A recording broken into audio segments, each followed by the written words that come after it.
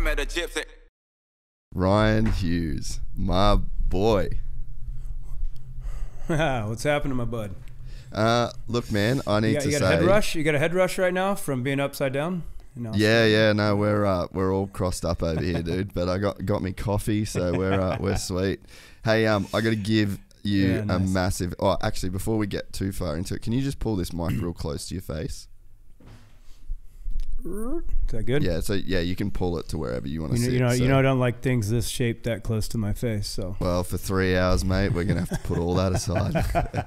So yeah, I got to give you a big shout out, man, because you don't own a computer, you don't have Wi-Fi, and the implications of that is I now have a US studio for Gypsy Tales, and you're the first guest inside the studio, and because of you.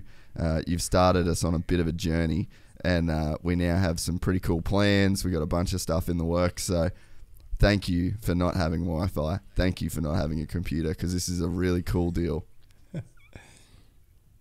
Well, sometimes we got to be pushed. Sometimes we have to, get out of our comfort zones, or somebody has to push us that we don't want to push us in some way. And then that opens up doors. It opens up different ways. There's so many times in my life that's happened, and even racing, sometimes you get pushed outside and you're like, oh shit, man, check that line out. Right.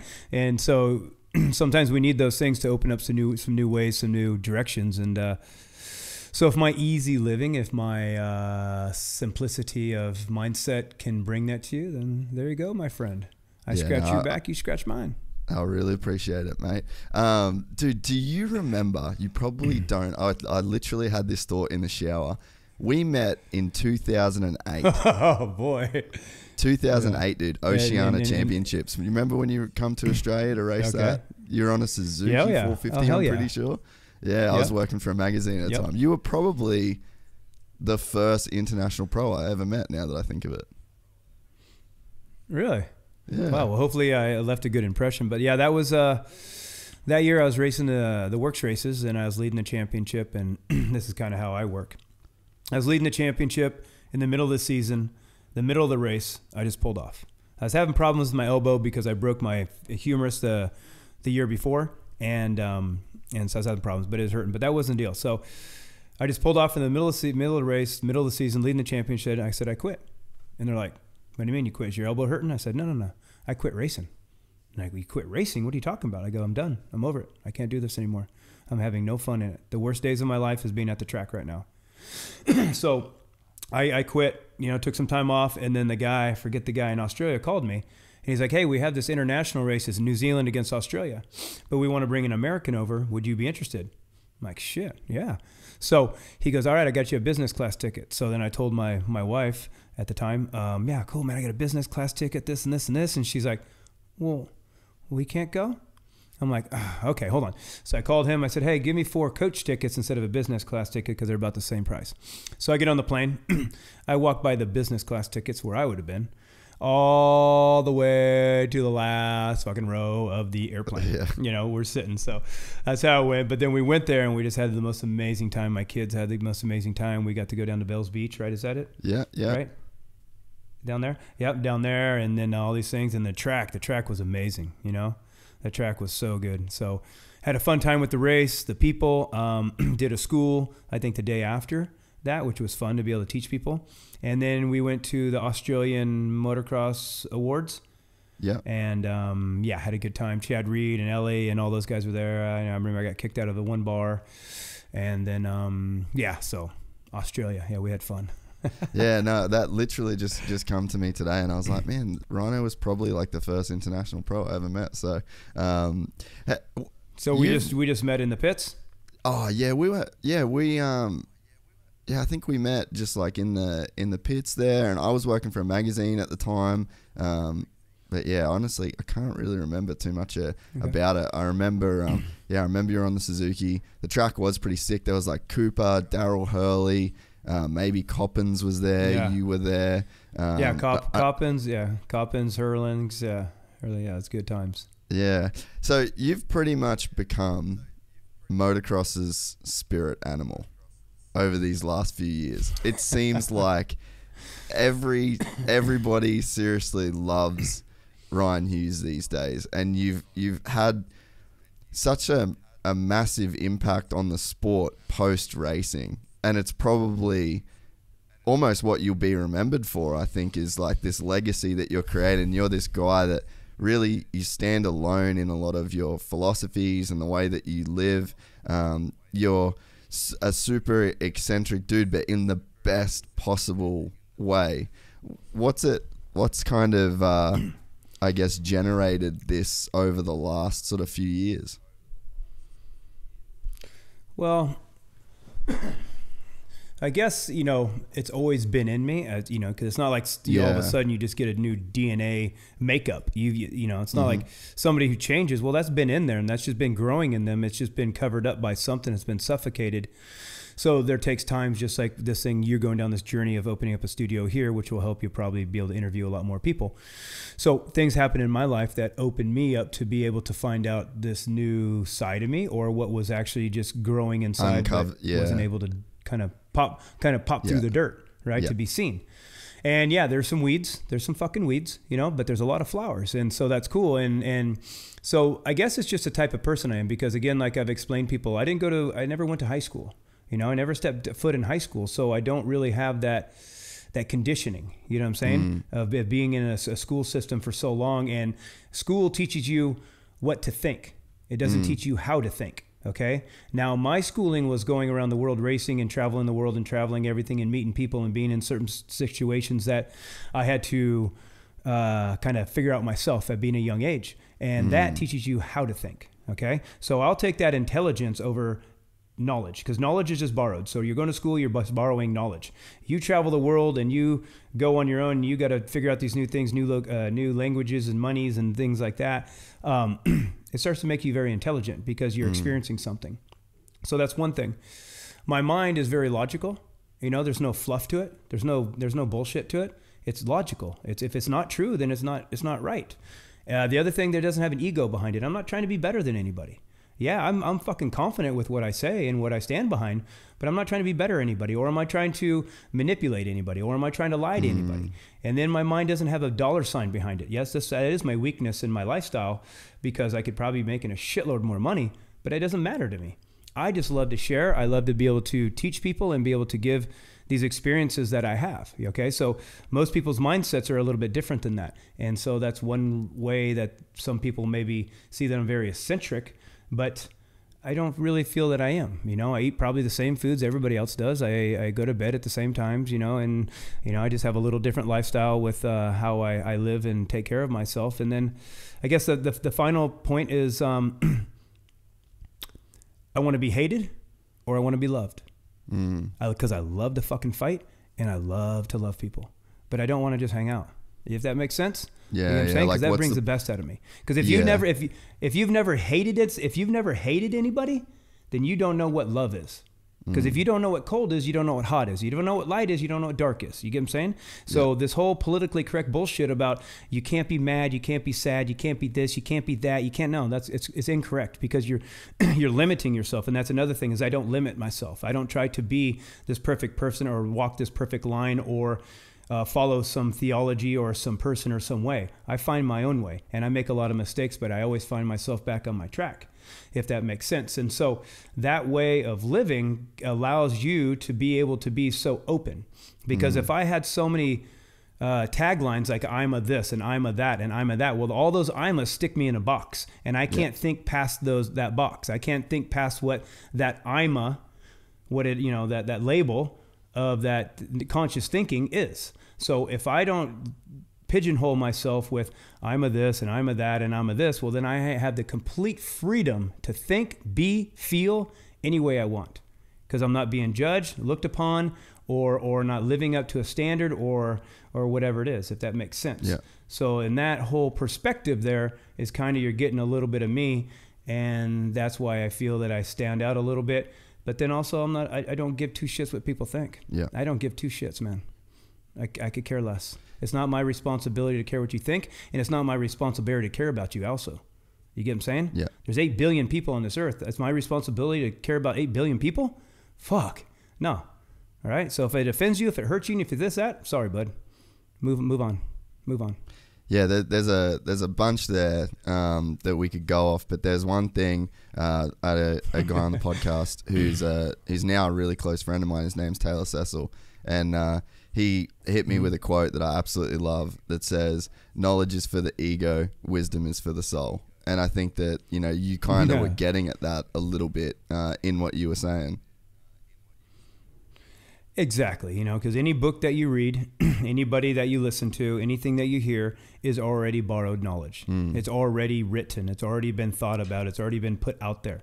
So again, that is just borrowed. But if I go somewhere I've never been, if I have to experience something like divorce, so if I have to experience something like, you know, an injury or whatever it is, well, now I become so much more wise because I experienced something myself. I'm not borrowing in it from anybody else. You get what I'm saying? Yep. And that will never go away.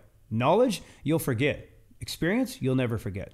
And especially if they're deep ones, you know. And I've had a lot of deep ones that they're ingrained in me, you know. So that's where you make your changes, man. That's where you make your changes.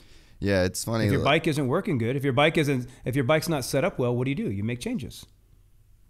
Plain and simple. Yeah, no, 100%. It's funny. Like I look at you, and I mean, like, I've been a fan literally since the day I met you, you know, and you can watch the the change in your personality. Not your personality. You always seem like the same dude, but there's like this evolution with you that is very constant, and it's very like visible. And I think that's one of the things that draws people to you.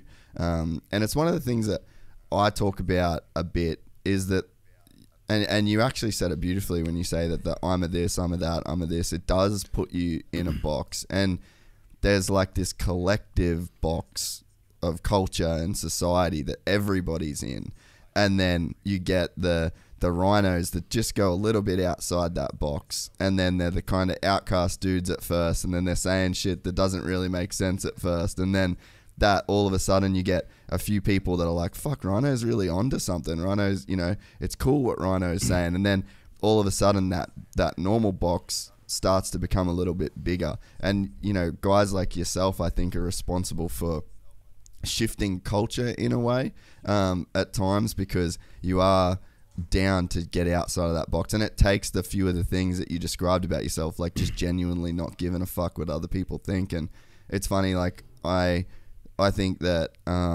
even in myself from starting this, I've found a freedom to be myself completely. And it's funny, like you watch people that they get like notoriety, and then you're like, oh, this person started to change with the success that he's having, and blah, blah, blah, blah. And it's like hard to relate to that if you've never been in a situation where you are changing, you are growing, you are getting more successful, and with that more people are like watching you. I don't think, from what I can see, that a lot of times it's the thing itself that changes you, but you just kind of, there's like a confidence that comes with it, a freedom, confidence in yourself, and the fact that like there kind of is, like whatever your final form is, you kind of always were that, but you were covered up. And then I think what you see is, like you said, you know, you're covered by dirt, and it's like over time you can either, like, you can just fucking uncover yourself, and you end up sort of being that final thing. But it's not so much like an external thing that changes that. It's just you're on this path, and you just feel more comfortable, and then you give less fucks, and you can be more genuine to yourself without like you don't feel the risk anymore, because you're okay with it internally. Yeah, I mean, you're 100% right. So one of the most beautiful flowers in the world that has the most amazing scent to it is called a lotus, right? Where does it come out of? Mud, you know. So it's like a metaphor that something beautiful is coming out of mud. That's where it grows from. And so, yeah, that's the thing. And people have to realize that our main focus in life about being a human being, and that's why we chase money, that's why we chase fame, that's why we chase sex, that's why we chase marriage, all these things, is to have freedom. It's freedom. Once we think we can get enough money, we think we'll have freedom. Once we think we have enough power, we'll think we'll have freedom. But that's not the case, because you don't have simplicity to yourself. So one, you have to have simplicity, right, in your life to be able to have the freedom to be able to be creative. And once you have creativity in your life, you're going to be happy. Okay? Because you have to have simplicity, so you have the time to be able to go, have the time to be able to have freedom to go do this, spend some time with your kids, spend some time here, do your hobbies, go on a holiday, go for a drive, do the things that allow you to have that spark in you, right? And then having that freedom will allow you to be creative. Just like I say, man, I'm going to go there, and oh, I'm going to do this, and I'm going to start that, and I'm going to play the drums. So you're starting to be creative. And I've never seen a creative person unhappy. You get what I'm saying? So those are the ingredients to happiness. Everybody's trying to find happiness, but you can't just be happy. You can't find it. You either are happy or not happy. Nothing is going to make you happy. You get what I'm saying? So that's the first thing. And that's where I have gone down my path in my life, is like, look, I've made money. Did it make me happier? No. Now what? I was one of the best. Now what? I had big houses. Now what? I had nice cars. Now what? I had sex with women. Now what? You know what I mean? So that all these things that everybody's so attached to, trying to fill that void of what they're missing, and they're always trying to fill that void with something, and something is never going to give you the thing you're looking for, and that is called freedom and happiness, right? And it's not like I'm a happy person just jumping around on butterflies. You know what I mean? I mean, if you took a camera out to my place, you'd be like, oh my God, this is the most entertaining thing I've ever seen.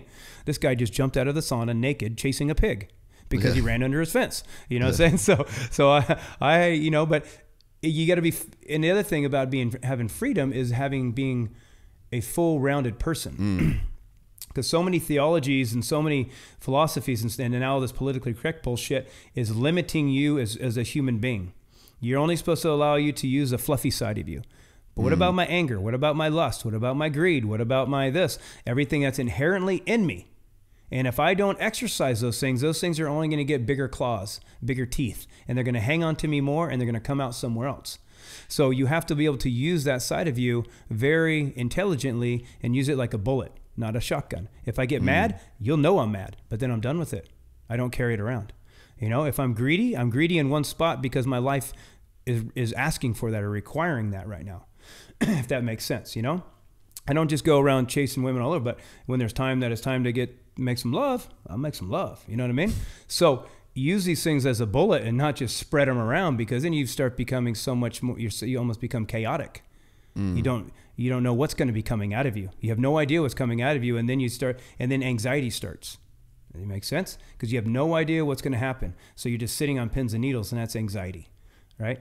And so, having that, and then also you're saying that, hey, I kind of stick outside the box, but look what, and I'm not, and anybody's listening to me, trust me, I'm just making examples. I'm not comparing myself, trust me. But if you look at the theologies and everything that everybody follows, like a Jesus, like a Buddha, like a Lao Tzu, like a Muhammad, like a this, what were they? They were called rebels. Why? Because they thought outside the box, man. They thought outside the box from that time.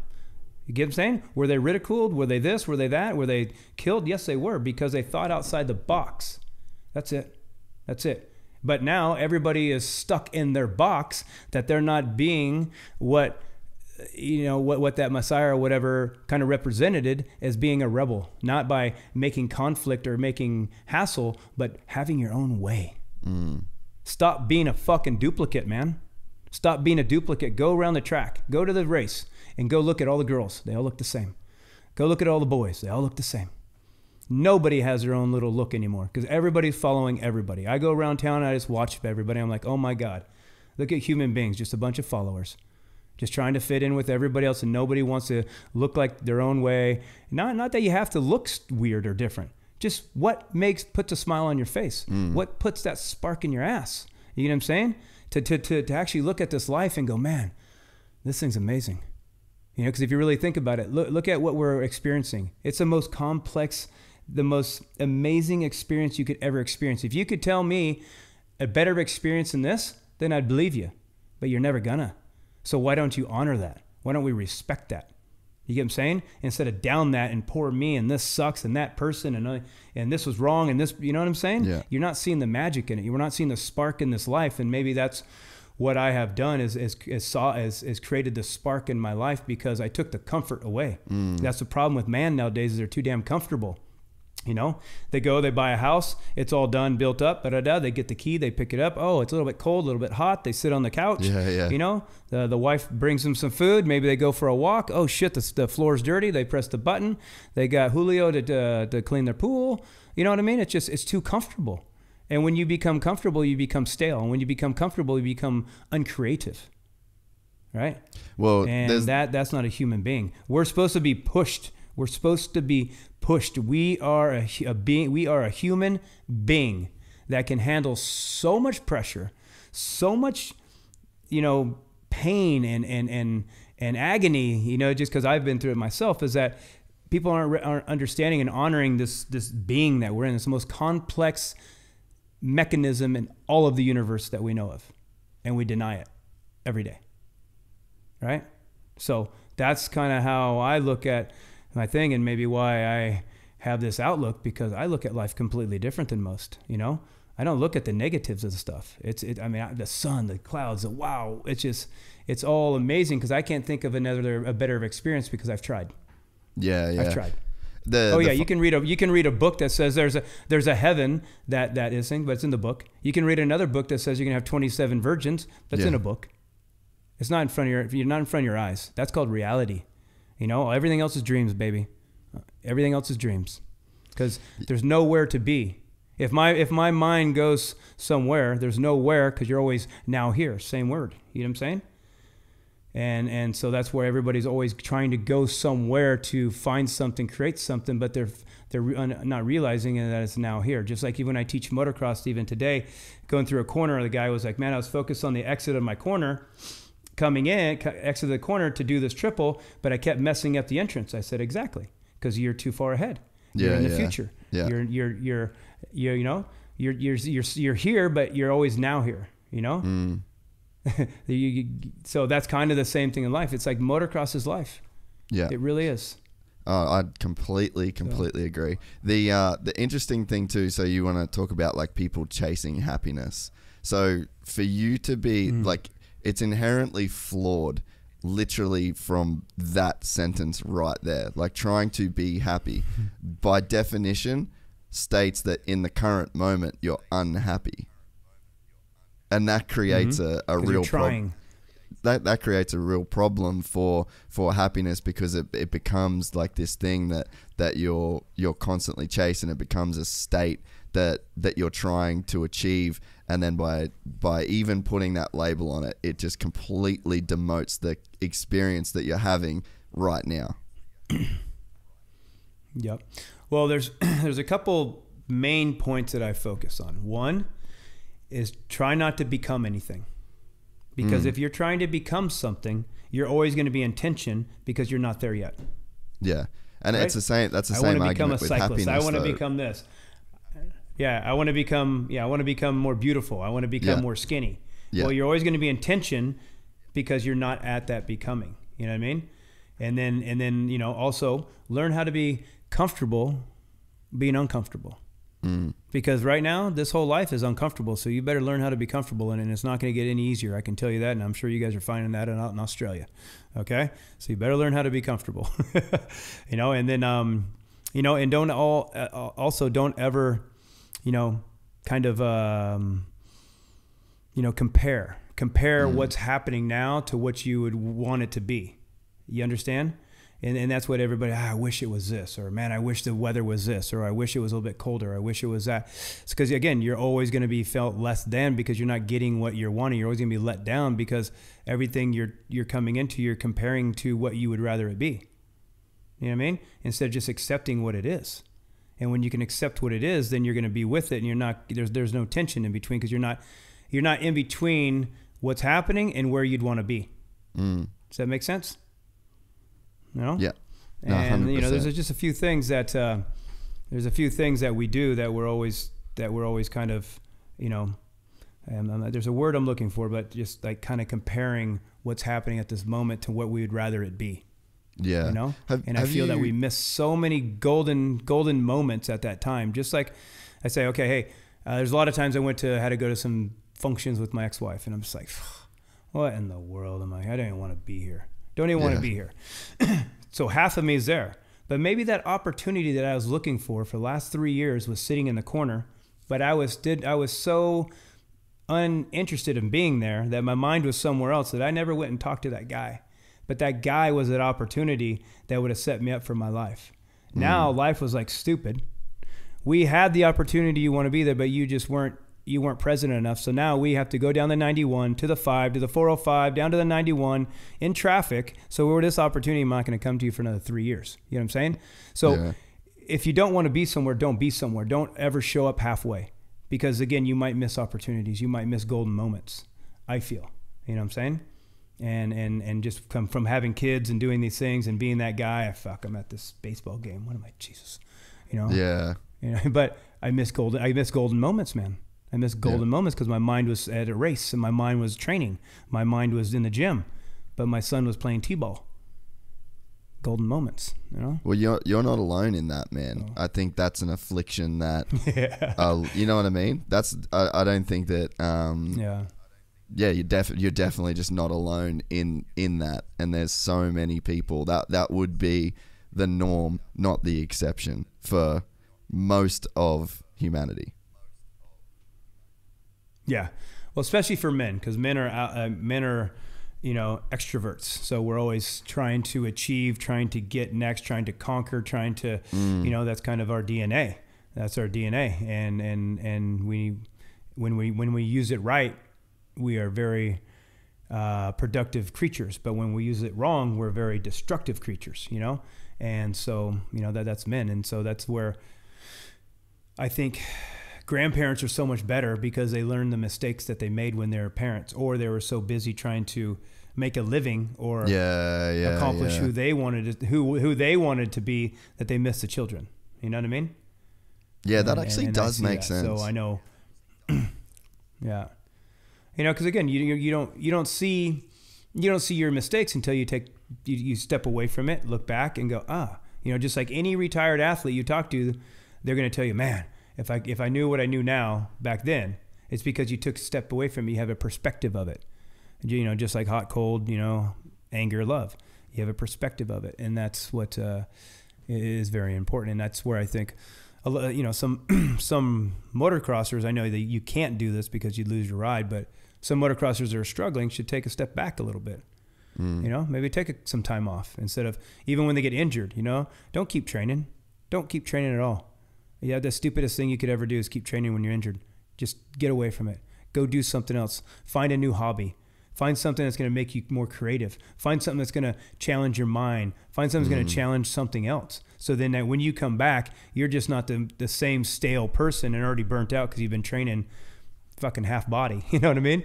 You've come back a better creature because you progressed yourself somewhere that you wouldn't have just doing the same old training. And how you do anything is how you do everything. 100%. And everything is linked together. Every spoke has to talk to each other to make that wheel round. You know what I mean? Yeah. And that's kind of what I would say with athletes, man, get away, because I did it completely wrong. I was fucking lifting weights the second day. I'm like, you idiot. And by the time it was time to go training, I was tired. Yeah. You know what I'm saying? Because I didn't have the confidence to just allow myself to rest. You know, a motocross. And it just, yeah.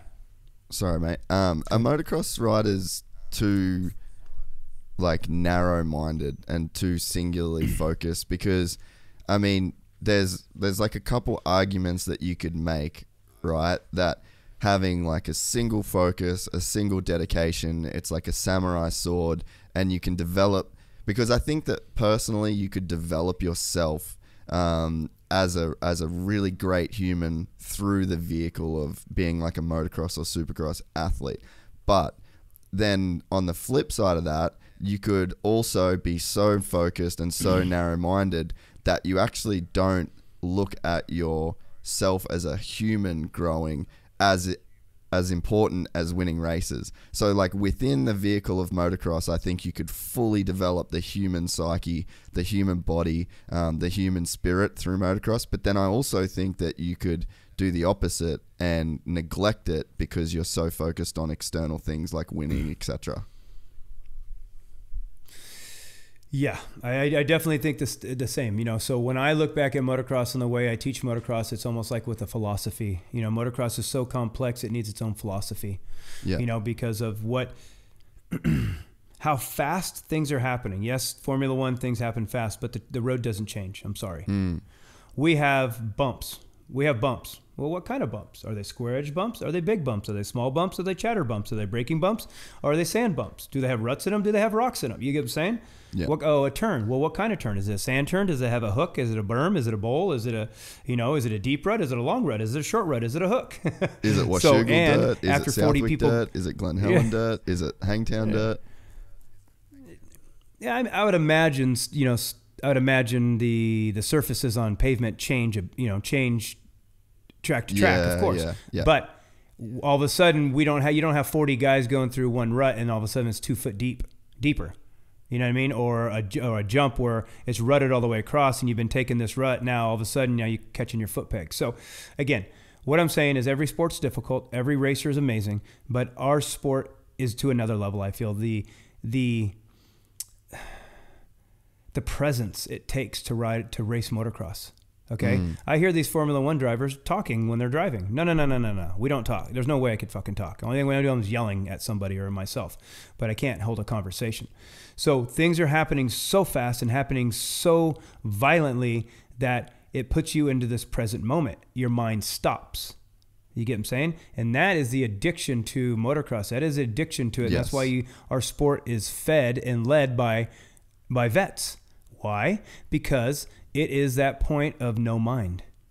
Because things are happening so fast, things are coming up, newness is coming up every lap, that it keeps you in this present moment. And being in that present moment is so addicting. That's why adrenaline is addicting. That's why gambling's addicting. That's why sex is addicting. All these things, because it's putting you to that present moment. Yes. Whenever you put fear in somebody, they come to the present moment. And that is addicting to people. And so that is one thing where motocross is, but just the level of endurance that it takes, or physical ability that it takes, you know what I'm saying? And the level that trust that it takes, and the trust in yourself, and the ability to crash, get hurt, and get back on your motorcycle, or see somebody crash, get hurt, get hauled off in an ambulance, and you get on your motorcycle and go race and jump that same jump. You know what I'm saying? That's a special being. That's a special being.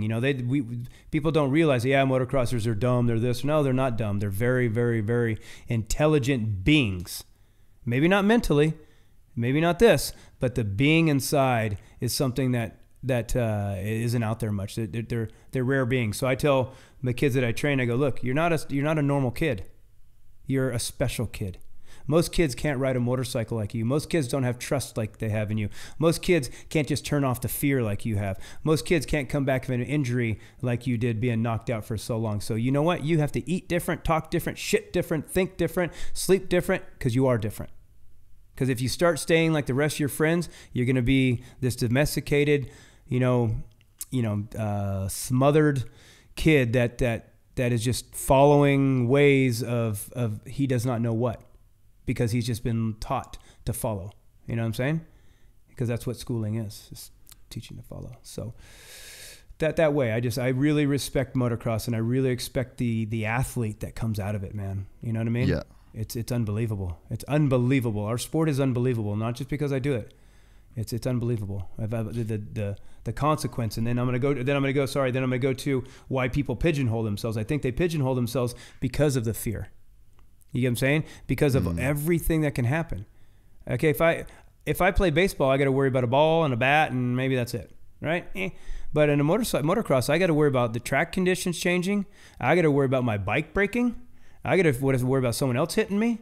You know what I'm saying? There's a lot of stuff that can happen, and that's why motocrossers aren't the most confident athletes in the world, because of the so many consequences that could happen that's out of our control. Yeah, as if that makes sense. Yeah, So and that's why you see push that at motocrossers very. Yeah, and so how you do. Whatever your main focus is, whatever your main theology is what's going to start taking over the rest of your life. You get what I'm saying? So if I have a fixated mindset of how I went about motocross and getting myself pigeonholed and having all these stupid ass, what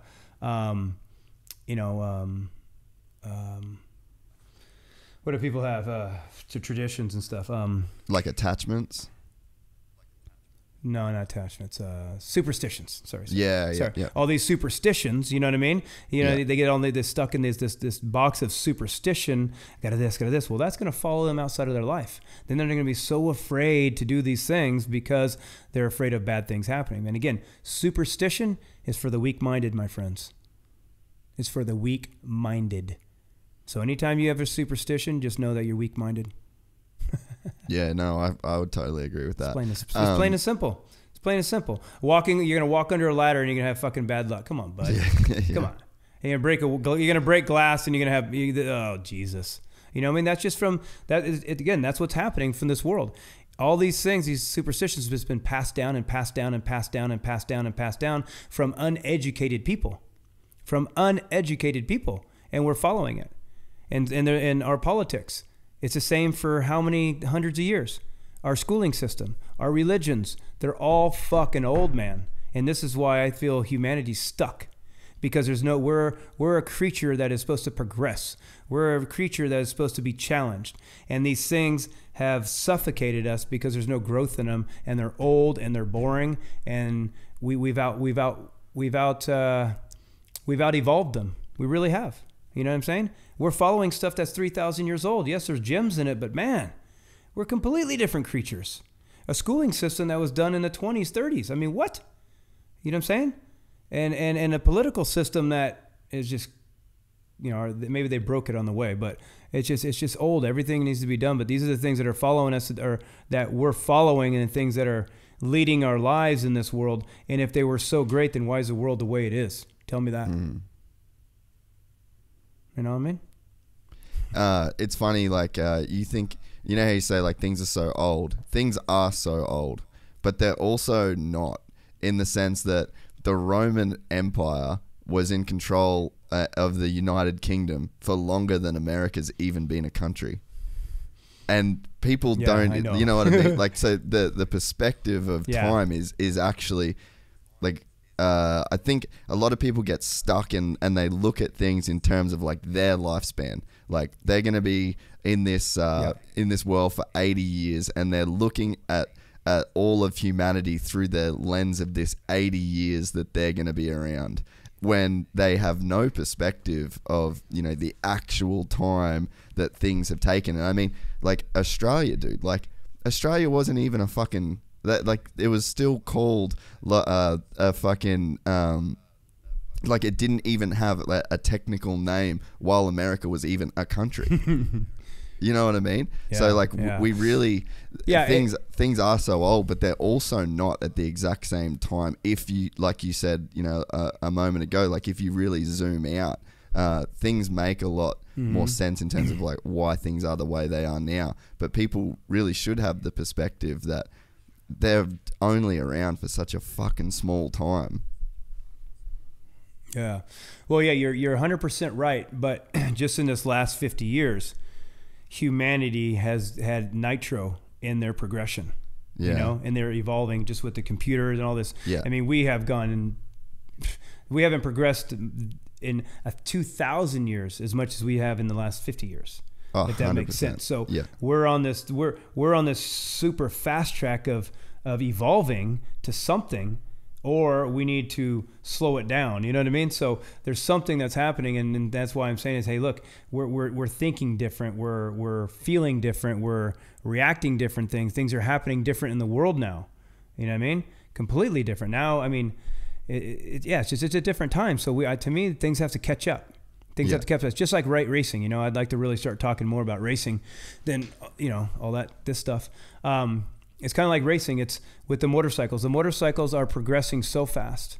The Japanese and Austrians are on just a tear to have the best bike. Okay, cool. But who's teaching the riders to catch up with the development of the motorcycles? You get what I'm saying? Where's the link?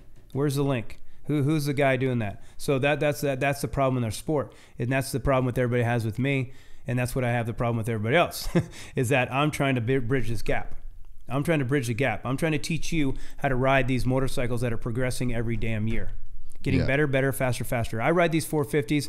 I was even talking to Brian Deegan where it's like, dude, what the fuck are these bikes? Dude, they're almost 100%. unfun to ride. They're just they're so fast. They're just unfun to ride. And I go, look, we're skilled ass riders. So I only can imagine Joe Bob, that's 250, that rides once a week, or Tommy that just got out of the military and he's 250 and he went to the store and says, what kind of bike should I ride? I haven't ridden in 10 years. And I'm like, well, yeah, you're a big dude. You should get the 450. Yeah, I should. And he goes out there, whiskey throttles it, and he's fucking half dead. You understand? And then the 450s have outgrown the stadiums. They have outgrown the Supercross stadiums. That's why racing's boring to me. They're too fast. They're too big. You can make too big of mistakes. You can make a mistake and not make a mistake because there's so much power. And I feel that's making racing boring. You know what I mean? I really do. So that's the thing, is the bikes are progressing so much. We need someone to bridge that gap, which I've been working on, is trying to bridge that gap to have technique catch up to bike. Because you can change your suspension, handlebars, tires, everything you want. You can spend all your honeymoon money on your motorcycle to make it better. But if you don't ride it better, it's still going to be more dangerous. And actually, you just made it more faster, so you probably just made yourself more dangerous. You get what I'm saying? The motorcycle doesn't ride itself, you ride it. So if you don't work on yourself, well, then you're always going to be limited. Just like if I'm trying to make a kid faster, I don't just try to make him faster by the stopwatch and by the throttle. I make him faster, but I make him a specimen by he's quicker, he's more strong, he's more stable, he's more coordinated, he's more efficient, he has more balance, he has more, more flexibility, whatever it is. So what I'm doing is I'm speeding up the device that's riding the motorcycle, which is the rider. Yeah. I can't just ask someone to go faster, because if I ask someone to go faster, well, that means things are happening faster. There's more inertia. There's more momentum happening. So then you better be able to react that, or I just made your kid more dangerous because I told him to go faster when the body, the mind, the eyes, the reactions, the nervous system is not fucking ready. And that's the problem in the sport. Everybody wants everybody to go so fast. They're not ready to go fast, dude. These kids aren't ready to go fast. They're still little bitty babies. You know what I mean? They bring these kids out there and they're like little 11, 12, 13-year-olds, and they're little babies, and they're just trying to just faster, harder, jump that. And I'm like, my God, people. Well, this is why only not even 0.5% of the people make it. You know what I'm saying? I was just at the track the other day, and I was talking to Larry Brooks, and I was looking at the riders he's working with. Derek Drake. God, I can't think of their names, but a few really, really, really top guys that were just 2 years ago, that were the top amateur guys. And I'm like, dude, these kids are going to be good. Yeah. And now they're on the B team. You know what I'm saying? And if they don't do something special, they're done. Because their bikes will never compete against the A team. You know? And there's another problem. There's another fucking problem, okay? With Supercross. Why don't we have a 450 class that runs a whole series, which we do? Why don't we have a 250 class that runs a whole series? Okay, we have these factory bikes, these factory 250S. You have enough riders. You're telling me I'm going to put my 16-year-old kid in with Christian Craig, and he has a chance of beating him? The dude's almost 30 years old. You know what I'm saying? So why is he racing against kids that are just trying to learn? We need to have a 450 class. We need to have a 250 class, and they're missing so much entertainment if they could have all those 250F guys racing together every fucking Supercross. That'd be amazing. And then you have a development class that you bring them up and you have an East-West championship. Yeah. Right? And if someone gets hurt in the big class, you can bring somebody up from the development class. Yeah. Just like Formula One does, just like this. Yeah. We need to have a development class at the Supercrosses, bring in more entertainment. The 250F guys, factory guys, can race against each other every single race. And then we might not have guys that are starting to miss their chance, not even be seen. You know what I mean? Spend all this time, all this energy. The families spend all their money, spend all their time. They've been to hospitals and injuries and this and that, and they just get cut short before they even can start. Yeah. That's sad. It's sad. You know what I mean? What do you think about... And I think we have the room to do it. What do you think about having a 252 stroke class? Like, you know how you said have the 250 class that runs the whole series like the 450s? What would you think about putting them on 252 strokes and then having the 250F East and West as the development series? Well, the only thing is with that is that there's only a few companies that make two strokes. You know what I mean? So is that going to be real lucrative? Honda's still got all the molds, but what I'm saying is that going to be real. Yeah, I know. Well, they could still make it, but I'm saying is that going to be very lucrative for those manufacturers? KTM, Gas, Husqvarna, 100%. You know, Yamaha still makes theirs maybe, but it's such old development. So that's the only thing that I'm saying. If it could help the manufacturers, then cool. But it's kind of almost like we're beating down a dead door with two strokes. If there's no future with them, if nobody's saying, hey, let's come back with some, it's get these kids on these 250F because that's where they're going to be riding next. So you might as well be right there. And then if, like I say, if someone does, let's say if the star team gets hurt, well, they can go down and pick someone on a 250F and put them right on the team, like they did with George Russell, I guess, with Mercedes. Oh, you know what I mean? They went to Williams and picked him. And picked him and put him on there, and he almost fucking won the race. So that's what I'm saying. And so you never know. This one kid that you took from the bottom and you finally gave him a good bike, which I've seen many times. I've seen Mitch take people, put them on that bike, and all of a sudden they're top three. He takes that bike away from them. They go back to their team. They're 15th, 20th. Is a factory 250F? I've seen this happen. Gosler. Oh, sorry, mate. Is a factory 250F, like, let's say if you're a privateer on a privateer Kawasaki and then you get a call up to ride one of Mitch's bikes, is it that much better? Oh my God. It's not even, you don't even have a chance. You have no chance. Really? You have no chance. They're that much better. Yeah. And then factory, it's on another level. When I first rode my first factory bike well, the first factory bike I think I ever rode was 1989. I was at Carlsbad Raceway testing for Kawasaki, and I was still Team Green, you know? And I was amateur national pro. And Dogger was my hero. I'm just like, oh my God, Lachine, you know, Dogger, just the way he rode. And Kawasaki was there. And they're like, hey, well, Dogger's late. You want to ride his 500? I'm like, no what? way. Because he was testing for the donation, or testing for the USGP. Yeah. And I said, yeah. I got on the thing, I was riding, just thinking I'm Dogger, you know. I'm out there, and then all of a sudden I see him start waving me down, and I turned my head in the corner, you know, so like I didn't see him, and I kept going. They had to get on the track and fucking wave me down to get me off the bike. But that was like the first factory bike, and I couldn't believe how little vibration there was. You know what I'm saying? There's little vibration, and then in 96 I turned factory Kawasaki, and the first time I got to test the vibration, the traction, the horse, it was unbelievable. Then you go to HRC. Where you want your throttle? Where you want your clutch? You want it smaller, shorter? This, that. You know. Hey, we got 20-inch front wheel. We got 18-inch rear wheel. We got these. We got 48s. We got 52s. It's crazy. You know. So that's where you make that progression, and nobody is ever going to match that. Nobody's ever going to match that. But I just think that we have to figure out a way to not have these kids and families spend their whole life in retirement in the sport and then just get their chains cut. You know what I mean? There has to be a way to keep this going. Because it's a sad affair. I see it. I go to the tracks and I see it. You know what I mean? And I see it in their parents' eyes and stuff. They're just so bummed that, you know, things aren't happening the way that they've been working for 10, 12 years. You know? And do you think that so like let's just expand on this idea, if we've got the ability to make some changes now, like what do you think the TV package looks like for a series like that? Do we even need a TV package? Is there an online package where that class races at a different time because we don't want to fuck with the way that the night show works right now? Or like, how do you see it logistically actually fitting into the program of Supercross, having this new class that you want to have?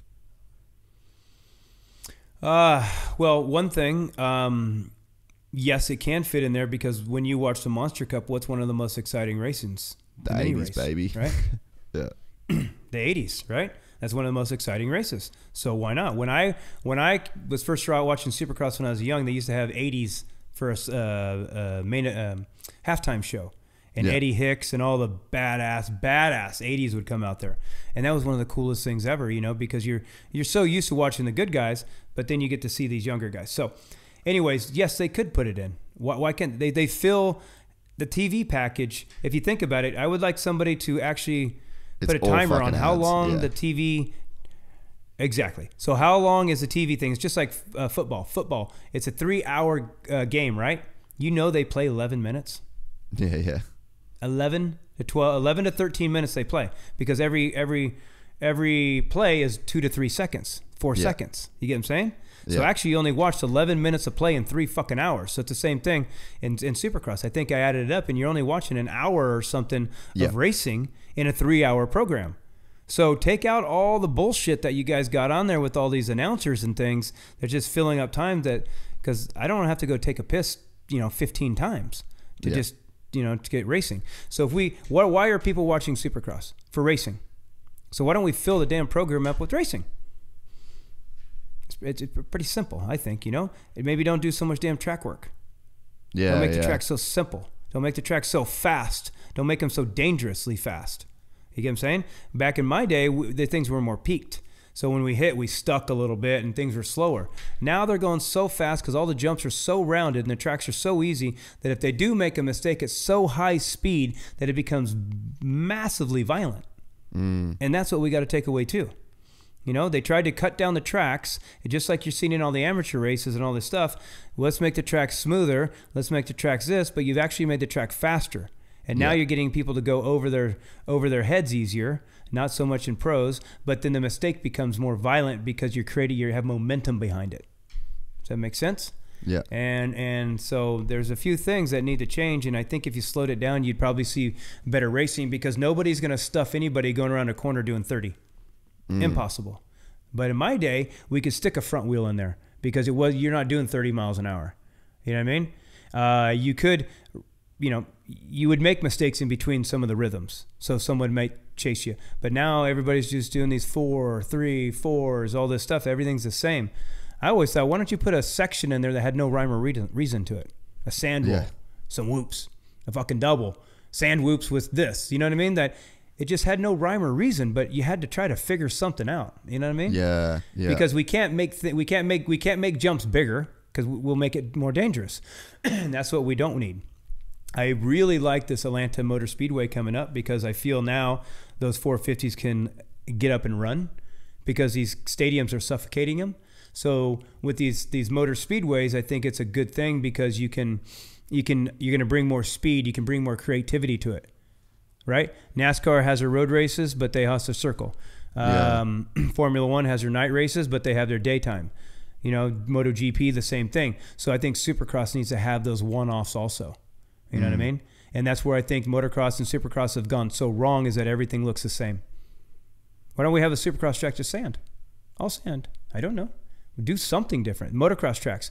Why don't we have a motocross track that maybe just has one that has that doesn't really have any jumps in it? Why does every track have to be so littered with jumps that that there's no rhythm to it? That's the problem. I go to all these amateur tracks that we ride, and they're so littered with jumps and stupid little obstacles that you cannot even find a rhythm.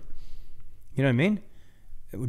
Who really passes on jumps, so to speak, outdoors? It's more, setting things up and things. So I just think tracks need to change. I think everybody tried to go to the safe, but almost made it more dangerous because you created more speed. Yeah, and with then these fast bikes. You don't have the unpredictability as well. Like it was a trip for me when I first moved to America to see pretty much like a practice goes out and everybody does everything the first lap, bar like 2 or 3 sections.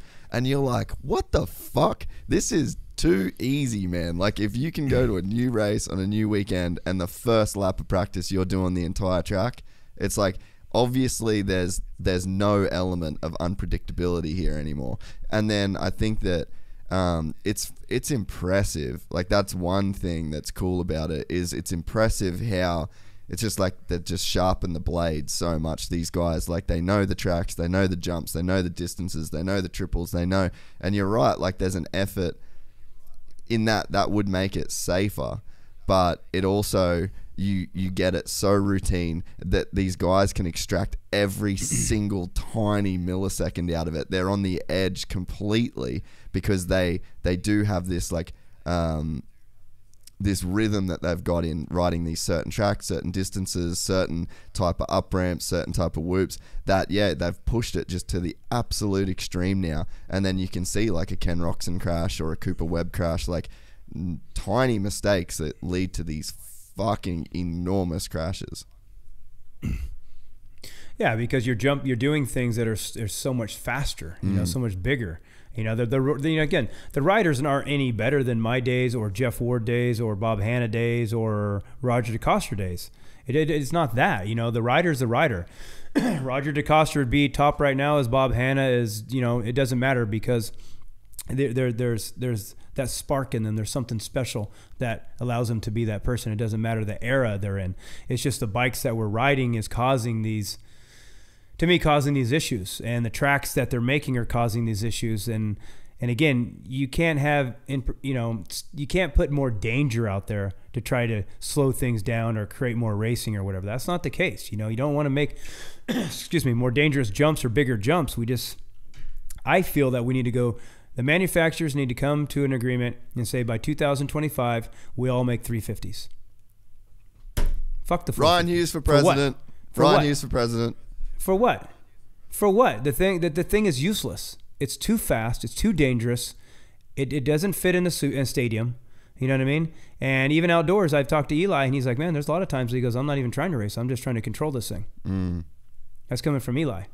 Okay? The bikes are so fast. He's like, I'm not even trying to race with anybody. I'm trying to control this damn thing, you know, inside of racing with people, you know? Yeah. But it's true. Like when I ride that thing, man, things disappear. I'm just like, oh fuck.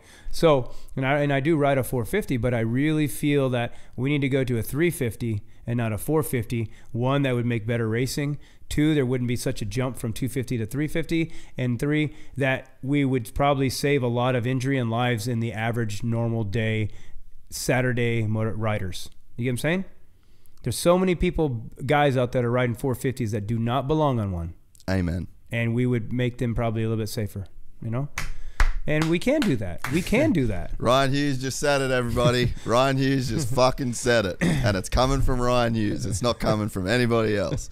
Dude, 100,000% agree. I will not ride a 450. I've had 450s. I don't fucking need a 450. I don't want a 450 anymore. I got a KTM 350, and that's what I'm fucking staying on. I ain't fucking leaving because I'm not scared. I'm not scared of that bike constantly. Like, make no mistakes, right?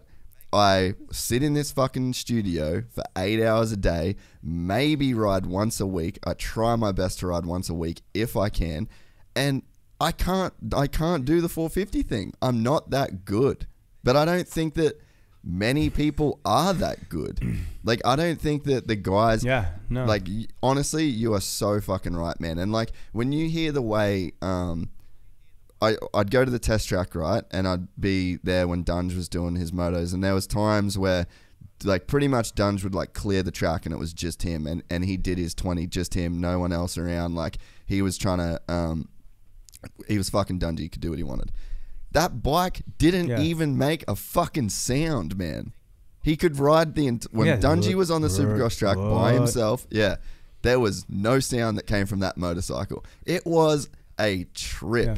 And that, as soon as I heard that, I was like, these bikes are way too fucking fast. He's literally not even riding the thing, and he's doing everything, and he's the champ. Yeah. When you ride a 450 slow and just rop, then they're fun. But when you charge on them, then that's when they get dangerous. You get what I'm saying? But the thing is like the bike is so fast right now that the harder you try to ride it, the slower you go. You actually have to try to go slow so you can actually go fast. Because if I try to go fast on the bike, I actually go slow. Because the bike is so fast. I'm coming in the corner so hard. You know, the bike's fucking swapping back and forth. I'm coming into, I'm doing this massive pull-up coming out of the corner because this thing's just a rocket ship coming out of the corner. You know, but the pros, they have traction control and they have these things and they have that, you know, but the stock bike doesn't. So it's such a thing. So what I'm saying is when you try to go fast on it, you're actually going slower on it because of how fast it is and all the weight and all the inertia. When I slow down on it, and that's a challenge, I have to try to slow myself down on it, I actually go faster. Yeah. Because now I can use the power. Now I can use that roll, that momentum. You know what I'm saying? And then that's when you start doing it. So it's almost like you have to learn how to ride slower to go faster on a 450. Yeah. So tell me about racing a factory 500 then with this logic, because they were faster than fuck. Yeah, but they were different. They were different animals. You know what I mean? They didn't get that. They didn't have that torque. They didn't have that inertia. Yeah. You know, they didn't have that. It just they didn't have the technology. I mean, look at the technology. Look at the chassis. Look at the suspension. Look at the electronics on it now. No way. I mean, funny stories. I went to the Vet de Nations in 2011, right? Yeah. And I was gonna ride. Yeah, I was gonna ride. I rode the 500. They got me the 500. They had the same suspension setup that I had for the 95 de Nations and the same motor setup. So they got that from Mitch, put it on the bike. And when I got there, I was sitting on this thing. I'm like, what in the world is this? Dude, the thing was so springy and soft. I'm like, nah. This isn't going to work. Click it to make it more like my 450. I went out there and it was the most ill handling thing I've ever ridden in my entire life. I came back, go back to the old settings. Went back to the old settings. The thing was like a couch. You get what I'm saying? So springy and soft. These 450s, you can never make springy and soft. I can't even get my 450 stiff enough now. You know what I mean? With how much inertia I come in with the corners. You know, almost 5.3 springs, 5.4 springs in the front just for outdoor. You know, this and that. So it's stiff and stiff and stiff and stiff. And so then the bike doesn't have so much movement. If the bike has a lot of movement, it gets very wallowy. And then everything gets exaggerated. You know what I'm saying? You need this bike to stick and move. And that's the and that's kind of how you want to ride a 450 a little bit that way. So that things have just changed to allow so much more speed. And the tracks. I mean, look at Unadilla back when I raced it. And now look at Unadilla now. They ruined it. They ruined it. And it's so much more dangerous because it's so fast. Back in my day, and also, you know, Wardy and that stuff, when Unadilla was Una-fucking-dilla, when it was 3 foot of grass, dude, that track was so rough and choppy, you couldn't get speed up. And that's what I want to see. I want to see a national like that. And I'll put my word on it right now. I'll put my money on it right now. There will never be an American that ever makes it in Europe again, unless he goes over there from a young age and lives there. Never. Because the tracks are too tough. They're too difficult. The lifestyle is too difficult over there with their practice tracks. There's no way an American will ever make it over there unless he goes over there from a young age and becomes Europe. It's plain and simple, because these practice tracks, no way. Especially in Southern California, no way. They will never prepare you for any GP ever put on the calendar. How much GP experience did you have? Pardon my ignorance on that. I did 2 years GPs, three donations. Yeah, you know, stuff like that. Yeah, so, I thought you'd done a couple seasons over there, because you are 100% right. So Jed Beaton is a really good mate of mine, right? And he has gone over to Europe, and I think he's one of the dudes that's done it really well. Like, he's really embraced Europe, because what you said is so true. Like, it's really hard to go over there as an American or as an Australian, quite similar cultures, like in terms of just how we generally operate, the language and shit like that. But to go over there, there's like this immersion that you have to do. You almost have to like give up everything that you thought you knew. Like, you have to give up a lot of those attachments and embrace Europe, because it's so different. It's so challenging, and it's you have to face so much more than like just motocross. And it was crazy. So we had Jed on the show like ages ago, and we joked about I want to go to Lommel and do a 30-minute moto and just suffer. Like, I'm not allowed to pull off. Yeah. And me and my mate Sam, just to like show like how fucking hard that would be for the average human. So anyway, Jed puts up this this video of him riding Lommel, and like, I just went, dude, you are such a fucking G. Like, it is so sick to see you just out there pounding out laps as just this beat as fuck Lommel. I was like, it's so sick to see that you're getting comfortable. And he wrote back and he's like, I am not comfortable. but he's just embracing it. You know, because he probably had he probably had hurlings go by him at 10 seconds a lap, you know, faster. So, but no, it's true. You know, for me, when I went to Europe, it wasn't a big deal. It was easy for me, because what was I doing? I was racing a motorcycle. Everything else didn't matter to me. Didn't give a shit where I lived. Didn't give a shit what was going on around me. I was racing a motorcycle. Didn't matter where it was, because dirt's dirt. A race is a race. A starting gate's a starting gate. So that's what I could never figure out, is how people struggled so much going over there. Oh, what's this? The tracks. No, the tracks is dirt. You just learn to ride it better. But what's happening is back in my day, the tracks weren't so pampered and manicured as they are now. So again, actually in my day, the tracks in America were way rougher than the tracks in Europe. Really? Now it's the other way around. Oh my God, they're so much more rough. So much more rough, because they would never dig them up. They would never rip them. They wouldn't do anything. They'd just put water on it. And so they would have like a little bit of fluff, and they wouldn't get super rough unless you went to the sand tracks. Then when I was over there, I was talking about preparation and this and that, and about, lines and things. And then they started digging them things up. And then they have a track crew come out, and now they made their tracks the way they are. And they're, they're rougher than ours. But what I'm going to say is, it's not that the Europeans are faster than us, and it's not that the Americans are slower than the Europeans. The way the Europeans have been faster than the Americans is when the conditions have gotten so tough that we don't have the skills to ride as fast as they do. That's the only thing. You get what I'm saying? If the track, because both races that we went to the last 2-3 years have been muddy, and that's where they're skilled at.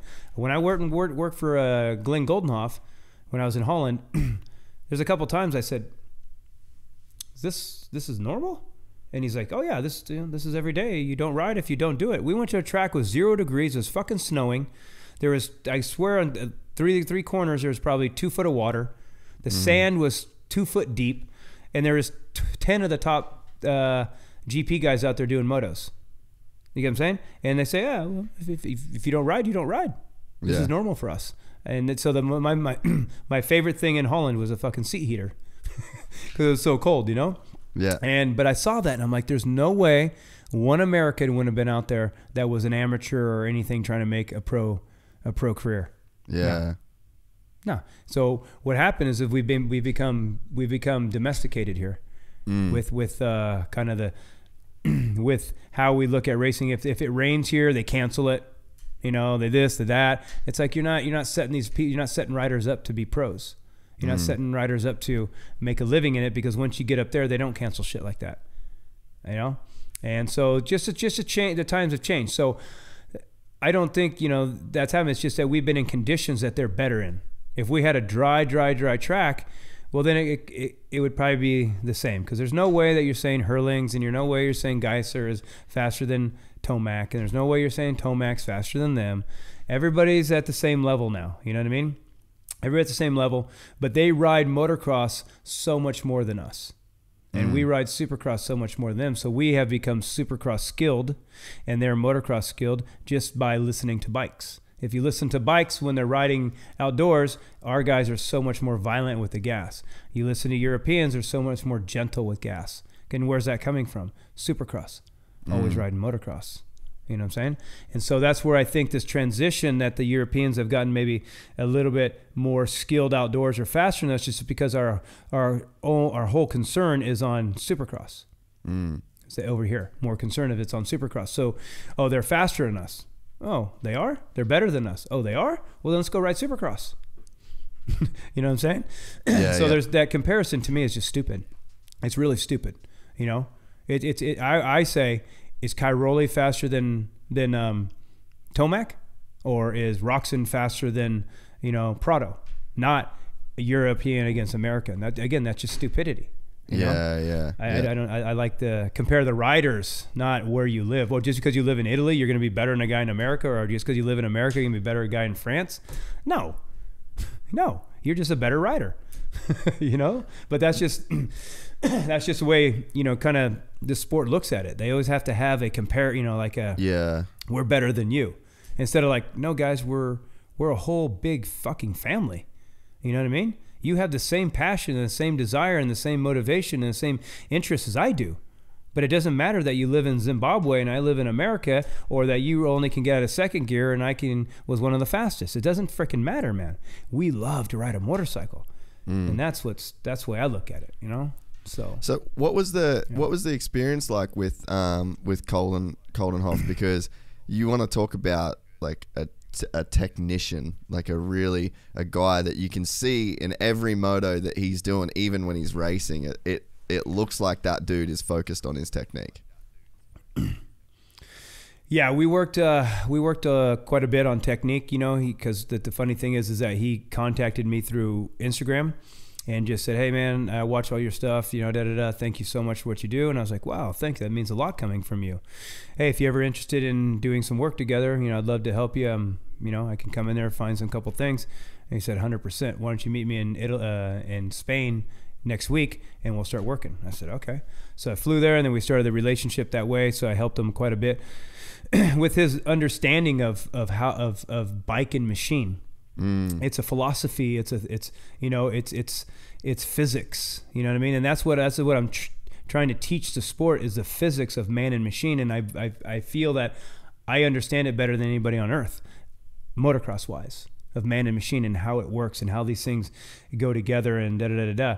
And so he's that guy. He has that same mind as I do. You know, very technical, very analytical, this and that. So when I talk to him and things, it makes sense to him. You know, it makes sense to him. So then he puts that into his play. Also talked a lot about the mental side of it and the focus side of it and the being present and all these different things, and how the mind can't keep up with how fast motocross is happening, you know, because it takes a quarter of a second to make every decision. So blah, blah, blah. And he took that in with open arms. But we just had the COVID thing hit, and then, you know, that was it. And I didn't want to go to a race and have to wear a mask. So it's pretty much a case of when the student is ready, the teacher appears. When the student is ready, the master will appear. That's what it seems like. That's what it seems like with a couple. You know what I mean? Like you've put yourself out there, and you've been extremely vocal about technique, and you've given away so much free information that is just like incredible information, and that in itself is just a huge service to the industry. Because, man, honestly, like, this is my little rant on technique for you. We did a ride from Cairns to the tip of Australia. It's about a 2,000 kilometer dirt bike ride. We rode out of my uncle's garage in Cairns, and then 10 days later we got back into his garage. And we went with so it was me, my brother, my dad, and we slept in the dirt the whole time. Fucking incredible. But so me and my brother. And my dad's been riding for fucking 45 years. I've been riding for, you know, nearly 30 years. And then same with my brother, whole life, right? So we go on this ride. Yeah. And we're with a bunch of guys that have bought bikes for this ride, right? So they haven't ridden a lot. Yeah. And it's like it's no joke. And so we're riding, and me and my brother are at the front, and we're riding. My brother's a lot better rider than me, by the way. So we're at the front, kind of cruising along, and the guys that were with us, who've just bought these bikes, we could see, like, we were going through these deep sand four-wheel drive tracks, like beach sand, you know, like points you're paddling through it. It's like real legit off-road shit. And these guys had no fucking idea what to do. And for me, I took for granted the fact that I just knew the basics of technique, but I wouldn't have said that I did before this. It was just, I just knew it, and I knew it. And so then we started giving these guys tips. We're like, hey, when you're in this deep sand, like, you really need to get your weight back a bit. You can't be sitting on the front with the tank. Like, that's fine in this certain turn, but in this turn, you can't really do that. And then we're on this dirt, these like wide open dirt roads. We're doing like 130, 140 kilometers an hour. And you're going on these dirt roads. And it's like Baja, you know, you get into sort of Baja style sections. And we're saying to these boys, like, all right, when you're on these flat turns, like, you need to be like pushing down and back on this peg. That's almost going to be like a traction control for you. So we sort of spent 10 days coaching these guys. And again, I'm not Ryan Hughes, but in terms of, like, I was giving my basic dirt bike advice that I'd learned through all these years, and to see the effect that it had on these guys' experience in terms of not making them faster, like, who gives a fuck about that, but just in terms of them extracting the most out of their dirt bike experience. They'd paid $12,000 for this bike, they'd taken time off work and all of this shit to, like, do this trip, And just this advice around how to ride the motorcycle better and safely, it give them more of an experience. They got more out of what they were doing. And I really think that with the stuff that you teach, that's kind of at the core of it, is like, let's make it safe, let's make it enjoyable, understand what you're doing. Like, then you can really, because not everyone can be Caroli, not everybody can be Tomac. We've all got this like personal ceiling, but there is a level of there's like a peak version of you, and you need the right information, you need the right training, you need the right coaching to hit your peak level. And I just don't think that the average person's like anywhere close to it. And I think that it can make the experience of riding dirt bikes just so fucking hard, and so much harder than it has to be. Yeah, you're exactly right. So, I teach a lot of vets, and vets, they come to me and they want to learn, and they have the old style, the hunch, the tuck butt, the flat feet, all these things. And I said, that's old school, but that style was never really taught also. No one taught flat foot, tuck your butt, round your back. No one taught that. Where does that come from? So I think I put my finger on it. Most people that learn how to ride a motorcycle don't know how to ride a motorcycle. No. So there's fear behind it.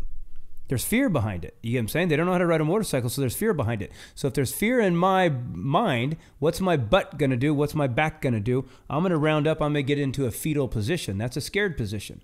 So, and I'm going to ground myself to something too, because I'm scared. Yeah. So you're going to put yourself flat-footed. You're going to tuck your butt. You're going to round your back.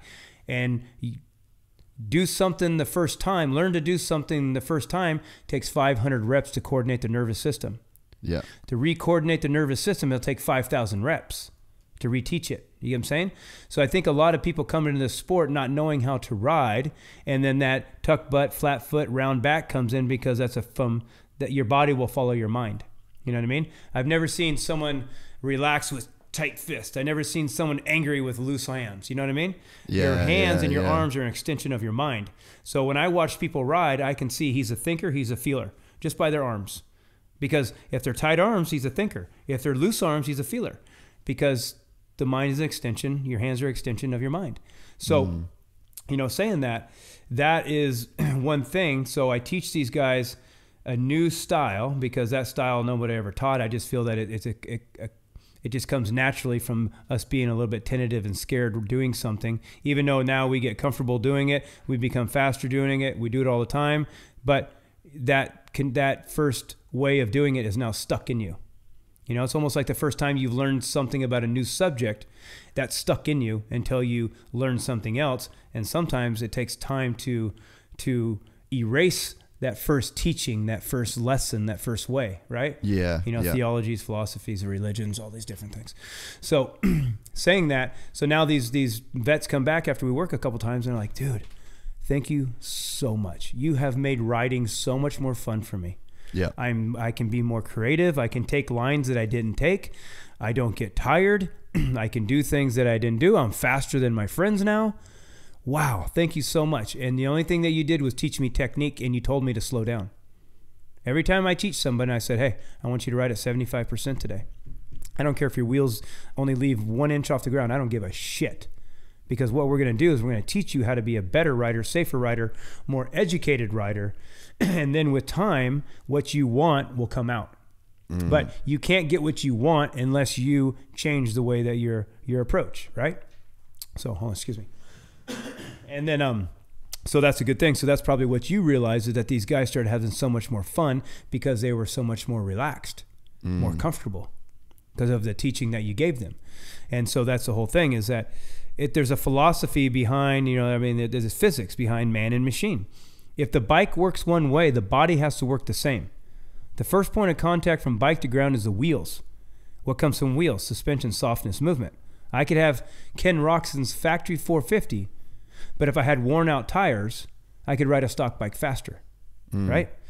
So, and then the suspension, if I didn't have suspension, I would never be able to ride that bike correctly, or at all, or even ride motocross. Okay, the bike is one, but it's two. It has a front end, it has a rear, and they work opposite. If we didn't have that separation, we wouldn't ride motocross. You get what I'm saying? So that, and all the weight on the motorcycle is down low. The more weight you put down low, the better the bike handles. The more weight you put up high, the higher, the more top heavy it is, slower it handles. That's why the highest point of a motorcycle is a cable. So now let's put a body on top of it. So if you put a body on top of it, the first point of contact from body to bike is your feet when you're standing on it, right? What comes from the track that goes into your, and what comes from the track that goes into the bike that goes into you, she meant with softness, just like the motorcycle. If you're not controlling the motorcycle with your feet, that's like having bald tires, right? If you're not unlocking your hips, then you have no separation from upper half and lower half of the body. So you aren't matching the bike. The bike has separation. You need to have separation. All the weight's down low, so you need to control the motorcycle at the lowest point possible from bike to ground, closest to the rear wheel. That's controlling 90% of the motorcycle that 90% of your crashes come from, right? You need to unlock your hips because the bike has separation. You need to have separation. You can't have the bike do one thing and something on top of it working opposite. It's never going to work. It's never going to work. So to that point, one guy that has not changed his technique in 6 years or more, Marvin Muskin, you see his results start to slowly fade, right? And everybody's starting to go faster. Did the bikes get faster? Did their training get better? Did their anything get better? No. What happened is their technique got better. And even Eli has said it. He said it to me in Colorado, and I just heard him on an interview and says, hey, from 6 to 10 or whatever is so much faster now. Why? Because their technique got better. Not their bike, not their training, nothing. Their technique got better. Everybody's technique got better. Jason Anderson took his neck brace off. His technique got better. Justin Barsha he took his neck brace off. He got better technique. Okay. Everybody wants to say it's a gas. Yes, maybe it works with him better, but he won on a Honda. He won on a Yamaha. The kid can win. The kid's fast. But what happened is his technique couldn't handle his speed consistently. He'd always get himself into a problem and cause an injury because of the faulty technique that he had from that neck brace. You understand? Now, his technique can allow that aggressiveness. That technique can allow more consistent aggressive riding and not get bound up and then affected by some little mistake or some unbalance. So the only person that has not changed their technique is Muskin. He still has that flat foot, knees in front of the shoulder, butt out, elbows down, kind of like a praying mantis. Is he a great rider? A fucking phenomenal rider. And I think he could have been even a better rider. Okay, but this questions me. You have a guy named Eldon that's supposed to be the great trainer. You haven't identified this? You still just kept trying to make his lap times better? You have a company like KTM. You haven't identified this? You just kept trying to make his bike better? Look at it. The guy can't go through whoops, man. You get what I'm saying? And I'm not downing anybody. It's just plain and simple in front of us. Okay? The guy has not changed his technique, so that's why I feel that his results have slowed down a little bit. Okay? And everybody else has freed themselves up, taken braces off, it's worked on technique, they're on their toes, their hips are out, their back are straight, their arms are loose. He has a completely different style than anybody out there, and I don't feel it's working anymore. And if you listen to the announcers a couple times, they say he has to set up his bike absolutely perfect or he can't ride it. Why? Because he's already starting off unbalanced. He's already starting out unbalanced. Find a sport, find an activity, find a movement that's calling for you to have your flat foot, knees in front of your shoulders, and upper body in the back of the bike, and your elbows down. That's not the way the body's been designed. That's all I'm getting at. You know what I mean? I didn't design the body, but I'm following how it works. I didn't design the fucking bike, but I'm telling you how it works. And now I'm matching them both together, and I have a gift to be able to do that. And the way I have a big gift to be able to do that, because I was blessed to have the gift to be able to ride a motorcycle like I can. And I was blessed to be able to have a gift to be able to teach like I can. You get what I'm saying? And so this is where I can bridge that gap for people, because I can feel it and I can explain it. And so this is what I'm seeing with everybody. Oh, sorry, Ryan. The lag, gets me a tiny bit.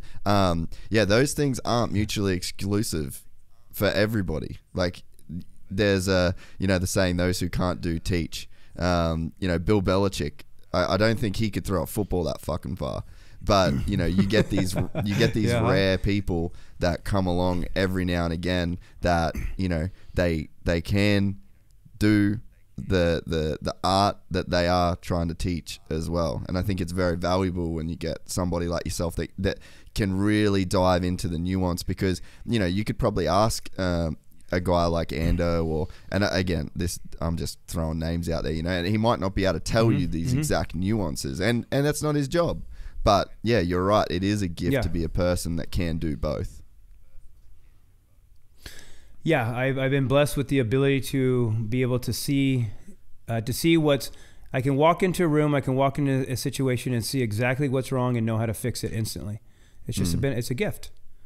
I didn't study for it. Fuck, I didn't work for it. I went to 8th grade. You know what I mean? So I'm not trying to be anybody. I just have a gift of being able to see these little things. So again, even with technique, you control the motorcycle at your feet.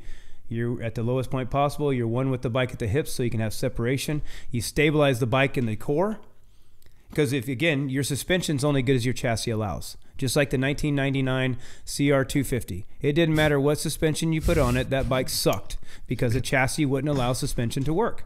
Yeah. Okay? So if you have a rounded back, if you have a tucked butt, if you have anything like that, your core's shut off. Your chassis is weak. It has cracks in it. It's stretched out. Okay? And your arms and your legs are attached to your chassis, or to your core. You get what I'm saying? So your arms and your legs are only going to be as strong, fast, coordinated, and efficient as your core allows. Make sense? And then also you got to keep your back straight. That straight back allows that core to come out. And that straight posture, as you see, everybody now has a straight back. Nobody's hunching anymore. Okay, straight back. The better posture you have, the better strength, stability, coordination, and balance you have, because you're starting out in a good position. Start out in a good position, end up in a good position. Start out in a bad position, end up in a bad position, no matter how big or small the mistake or bobble is. And then those 4 things, my feet, my hips, my back, my core, should allow my arms to be loose. Because there's only one way to flow on a motorcycle, and that's with loose arms. And there's only one way to go fast consistently, and that's with the flow. And then you always need to be looking ahead. You always need to be ahead of yourself, because if you're ahead of yourself, you can keep constant momentum. It's not who's fast from point A to B or point A to Z or D. It's from point A to Z, all the way around the track. So it's constant momentum. Then the last thing is you cannot think motocross. The mind cannot keep up with how fast motocross is happening. So if my mind is clicked in, but I'm riding this motorcycle and I'm thinking about you being in front of me, and Tomac behind me, so you're faster than us right now. Tomac being behind me. Perfect. Well, or what my mechanic's thinking, what my team manager's thinking, what trophy I'm going to get, how much money am I going to get, da-da-da. Well, my physical side is riding the motorcycle, but my mental, emotional side is somewhere else around me, in front of me, behind me. So that means I'm split. And if I'm split from the physical and mental, emotional, well, then I can only hope that my wheels are going to be where they're at. If there's any teeny little bit of hope in me, because that's the other thing. On the other side of hope is fear. The other side of coin of hope is fear. So that's when people go, oh, man, I hope. Well, you only just shown me how fearful you are. Okay? So you hope that your wheel's going to be there, then there's going to be tension. Tension, hesitation. Hesitation, mistakes. Mistakes, crashes. Crashes, lack of confidence, right? Because your mind's wandering all over the fucking place. So when you learn how to feel motocross, you learn how to feel the first point of contact, your wheels, your feet, your hips, your hands. You learn how to feel those things. Well, now because thinking is future, thinking is past. It's never now. It can't be. Feeling is never future. Feeling is never past. It's only right now. So when you can learn to feel these things that are happening right now in motocross, well, then you're going to relax. And if you relax, well, then you have trust, right? If you have trust, well, then you have flow and all these things. And then that present moment of setting yourself up in this position is only setting up that next section. But if my mind is over here and I miss this, then I've missed them both. So the same thing with this guy I'm working with Supercross right now. I'm like, hey, stop thinking about the triple before you've come out of the corner. That corner is going to make that triple. Yeah. So you're so focused on the triple that you're fucking up your corner and you're coming out sideways or you're stopping in the middle of the corner. Let's make this corner clean and smooth. Then that triple will be what you want. But if you do not make this corner clean and smooth, you're missing them both. You went slow around the corner and you missed the obstacle. So that's why it's so important to focus on this present moment, and that is by feeling. Because once I feel, I can trust my wheels are going to be there. I trust, I relax, I flow, I have speed, I have confidence, right? And that perfect position, that technique position of always being where I want to be or what I want to feel is always going to set me up for this next section. And then that's going to be what I want. And then I want, then there you go. There's your flow, because again, motocross is instinct, right? I've taught my body so much that it can do it on its own. Intuition, that I don't have to think about it because I've done it so many times. It's gone. And then initiation. I put my body where the fuck I want to put this motorcycle, not react to what the motorcycle has done, and then I come to it. Does that make sense? Yeah, I fucking love that. It's instinct. Instinct, because I taught my body so many times. I've done so many repetitions. Intuition, that I already know what to do before that guy even knows what he's doing. Okay, so I can ride behind a track and be behind you and know when you go here that your bike's going to be going over there. So I already know I need to go over here. That's initiation, intuition. And then initiation is putting your body where you want that bike to be. If I come in the corner, my elbow, my head, my body leans this way because I want my bike to go there. I don't come in the corner and all of a sudden my body goes this way and I'm supposed to be going left. Well, now I'm reacting to the motorcycle. I'm reacting to the motorcycle. I'm behind it. I want to go ride right now, bro. Well, that's what I want to do. I want to do another Gypsy podcast with you, but have you come out to my place and we ride, we run, we go trail riding, and dude, it's all straight from my door. I feel the best place in Southern California. I can shoot guns from my door. I can run out of there naked and nobody can see me. I have a motocross track, the baddest outdoor motocross track there is in Southern California, right next to my house. And I have trails that you could ride for hundreds of miles right out my door. Dude, it's epic. I'm coming. It's epic. As soon as I can, I'm there. It's good. I love that. as soon as you go there. Yeah, I love that initiation of putting your body where you want to go. Because I'm a fucking technique nerd at this point with motocross, because for me, like, there's a lot of enjoyment there. Like, it really fulfills like a kind of an obsessive part of my personality. And I think that I didn't really enjoy motocross as much. Like, I didn't even ride the whole time I lived in America. I was fucking surfing. Really? And I just was like, I was working, I was filming. Yeah, I was filming every day. I was like, I'm just gonna surf, because I'd kind of lost the want to go fast. Like, I kind of just didn't give a fuck to go fast anymore, because I just didn't really see the point of it.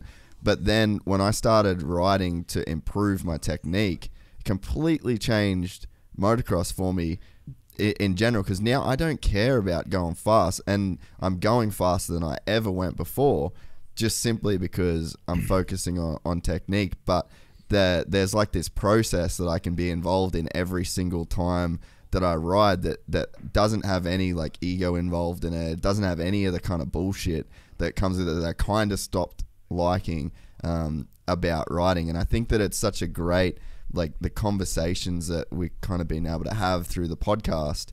I hope that that's doing a little bit to inspire people, as well as to not to, I guess, like, I'm not really adding anything to the conversation in terms of technique, but the headspace around why just the average dude should try and have good technique, because it will make the experience that you're after. Like, you are chasing an experience when you're riding, and it will make that experience better. Yeah, I mean, that's all motocross is, again, a feeling. You're chasing a feeling. That's what I tell everybody. I go, look, when I teach them, I say, first, we have to feel it to identify that that's a better feeling, and that's what we want. And once I can identify something, I can recreate that all the time. But you can't recreate shit unless you identified it, and you can't identify anything until you feel it.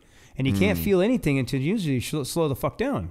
So let's slow down and learn a new way. And again, it's the same thing. I was teaching this older guy, and he kept going through the corner. His head would go this way. His head would go this way. And I'm like, dude, what is your issue? You know, and we did everything. I said, all right, Bob, this is what we're going to do. We're just going to act like we know nothing about motocross. We're going to act like we know nothing, and we're going to start from zero. We're going to go about this a different way, and this and that. And then something clicked in my head, and I was like, huh, that's kind I got to do the same thing. I got to have a different approach to my riding. Because I was, again, stuck in that thought pattern of that it should feel like this. I should expect this. I should go about it like this because I did that for so many fucking years. You know what I mean? But I'm not that guy anymore, and I'll never be that guy. That guy's dead. So I have to go about it differently. And I just one day I said, you know what? I'm just going to go dance out there, baby. I'm going to go dance. And oh my God, it was like I was reborn. Like I was born again. My riding changed. My interest for it changed. Yeah. Everything changed just because of the approach and the perspective I had of it, because I was stuck in one way and I forgot that I need to look at it a different way because I'm a different man now, and I'm not, I'm 48 years old. I'm not 28 anymore. And so if I want to enjoy motocross, then I have to enjoy it a different way by just dancing on it, not trying to be fast at it.